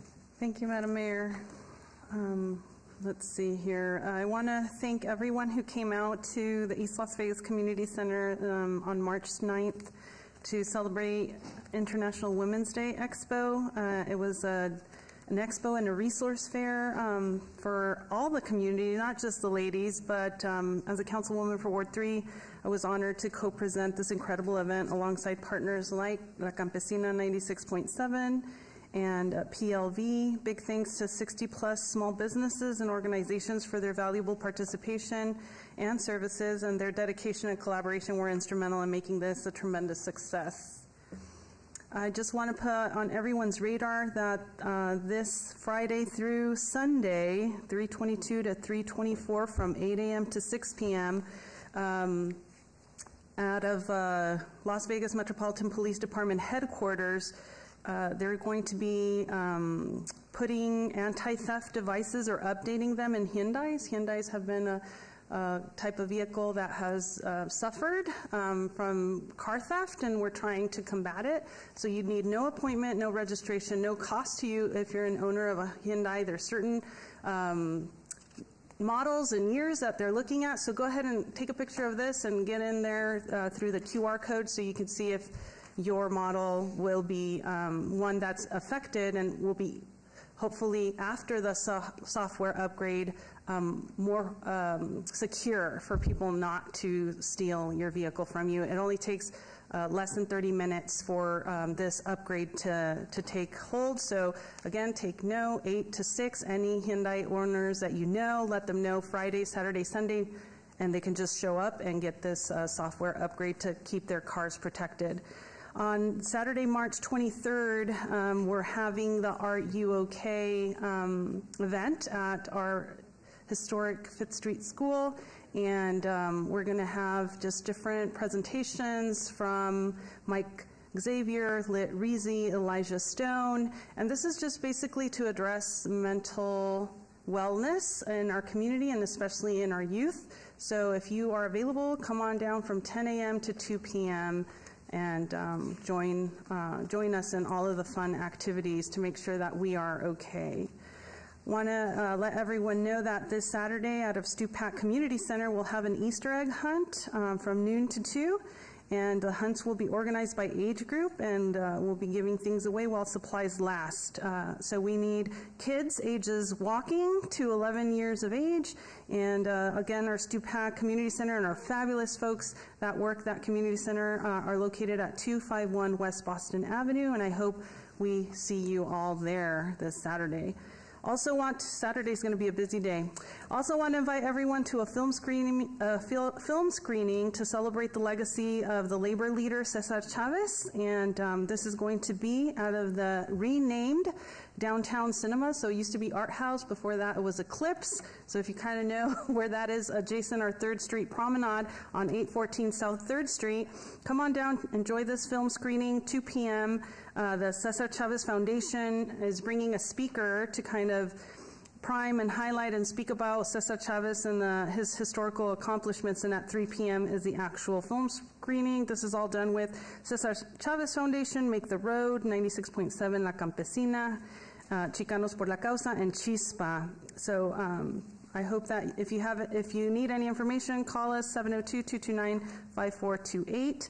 I want to put a plug out that green drop ribbon cutting ceremonies are happening throughout Clark County, and Big Brothers Big Sisters main headquarters relocated to the city of Las Vegas in the downtown area, but everything that they do, the work that they do, does rely heavily on donations that we all make. So when we have lightly or gently used clothing, shoes, books, housewares, that helps our nonprofit organization continue to partner youth who need a mentor. And so just wanted to shed light that they're going to have these ribbon cuttings Wednesday, April 3rd through Thursday, April 4th, and kind of show the community how they can drop off their gently used items at these convenient locations, and just in time for spring cleaning, because all of us want to get rid of stuff we don't need anymore. In the past, we've had to limit sometimes how many pools we offer and the hours. So again, just putting out the information about our lifeguard recruitment. Please help us find those lifeguards that are in our community that want to make sure that every pool user is safe and that we can open all of our pools. So the next one's coming up Saturday, April 6th, 10 a.m. to 2 p.m., and Saturday, April 27th, 9 a.m. to 1 p.m. One's at the Pavilion Pool on the 6th. The other one's at the Muni Pool on the 27th. Please, please, please share this with the swim teams in our high schools so that we can have those lifeguard positions filled. Also want to save the date for our upcoming shredding event in cooperation with our Las Vegas City Employees Association, Friday, April 19th from 9 a.m. to 12 p.m. It's going to be held in their parking lot of the LVCEA office, 857 Northeastern Avenue. So again, just please make sure there's no batteries, there's no clips, there's nothing that's going to start a fire as we shred your documents. So just go to our social media channels and you'll find more information about what we'll take. This will, and also I think we will be accepting expired meds. To your earlier question, Mayor, that we will be taking expired medications. Yes, we really need to keep control of those because there are just so many problems, as we know, with young people and especially little children thinking it's candy. And have a special note on yours, no syringes. No syringes or liquids, just pills. And we want to make sure we destroy those and dispose of them appropriately. Last reminder, tax season is almost coming to a close, hard to even fathom, but I just want to put a plug again for the good work they're doing out of the Mexican consul offices for community and residents who need help with tax preparation. So go ahead and jump on that QR or Calendly to schedule your appointment. And that's it for me. Stay in touch with us, 702-229-2359. Drop us an email, ward3@lasvegasnevada.gov, or you can also message us. So thank you so much. Thank you very much. Councilman Creer. Thank you, Mayor. Before I get started, I know there's a class at UNLV that has been instructed to watch our city council meeting. I want to welcome you all today, especially my daughter Kennedy's good friend, Sonoma Kaylee. So hello, everybody at UNLV. Hope you guys learned something today. Our first event is a tennis and fun event, our annual event, which is our Ward 5 and Inspiring Children's Foundation. It's going to take place at Lorenzi, 3333 West Washington Avenue on Friday, March 22nd from 5 to 7 p.m. It is usually a great time. We get a great turnout as well. So come out and learn how to play the great game of tennis. Rolling into Doolittle, which is an old school car show and Easter egg hunt at the Doolittle Community Center, and Kianga Isoki Palacio Park, which is at 1950 J Street. Saturday, March 23rd from 10 a.m. to 1 p.m. Should be a really good time. Please come on out. For more information, 702-229-6374.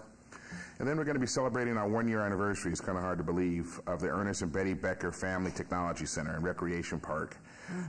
That is at 2221 Maverick Street on Saturday, March the 30th from 1 to 4 p.m. We're going to have a lot of activities to celebrate such a beautiful recreational center and technical center.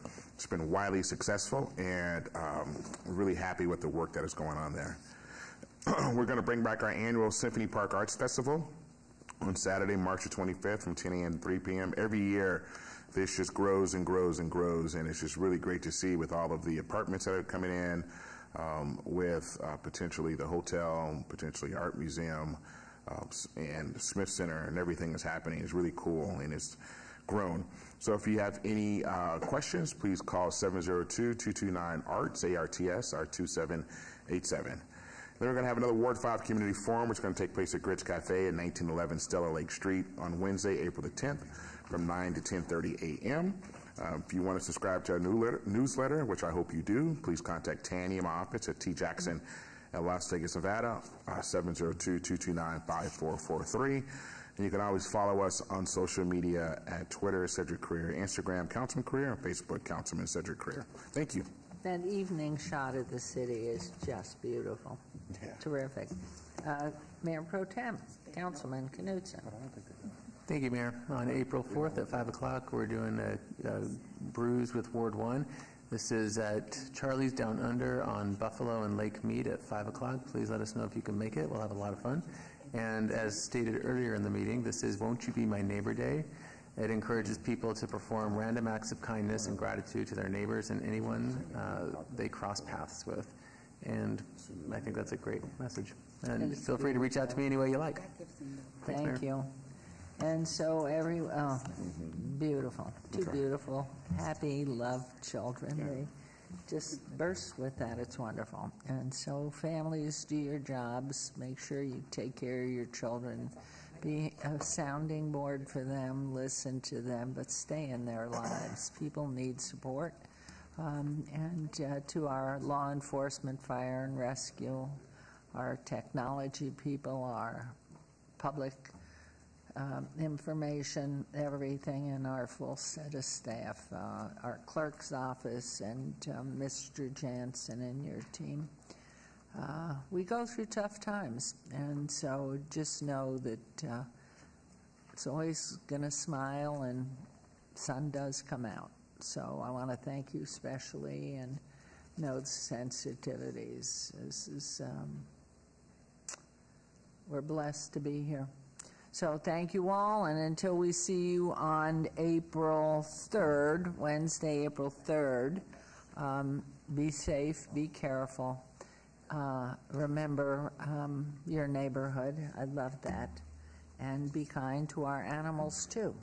That's a very important message. So thank you for joining us today. And I didn't know anybody out at UNLV was going to tune in to us. But knowing that Councilman Creer got an inside look, education's the key to opportunity and career in life. And you need to work at it, and you need to make sure that what you end up doing is something you're contributing to others, but that you like what you're doing every day. So thank you, UNLV, and Dr. Whitfield and your entire family out there. And thank you, and we are adjourned.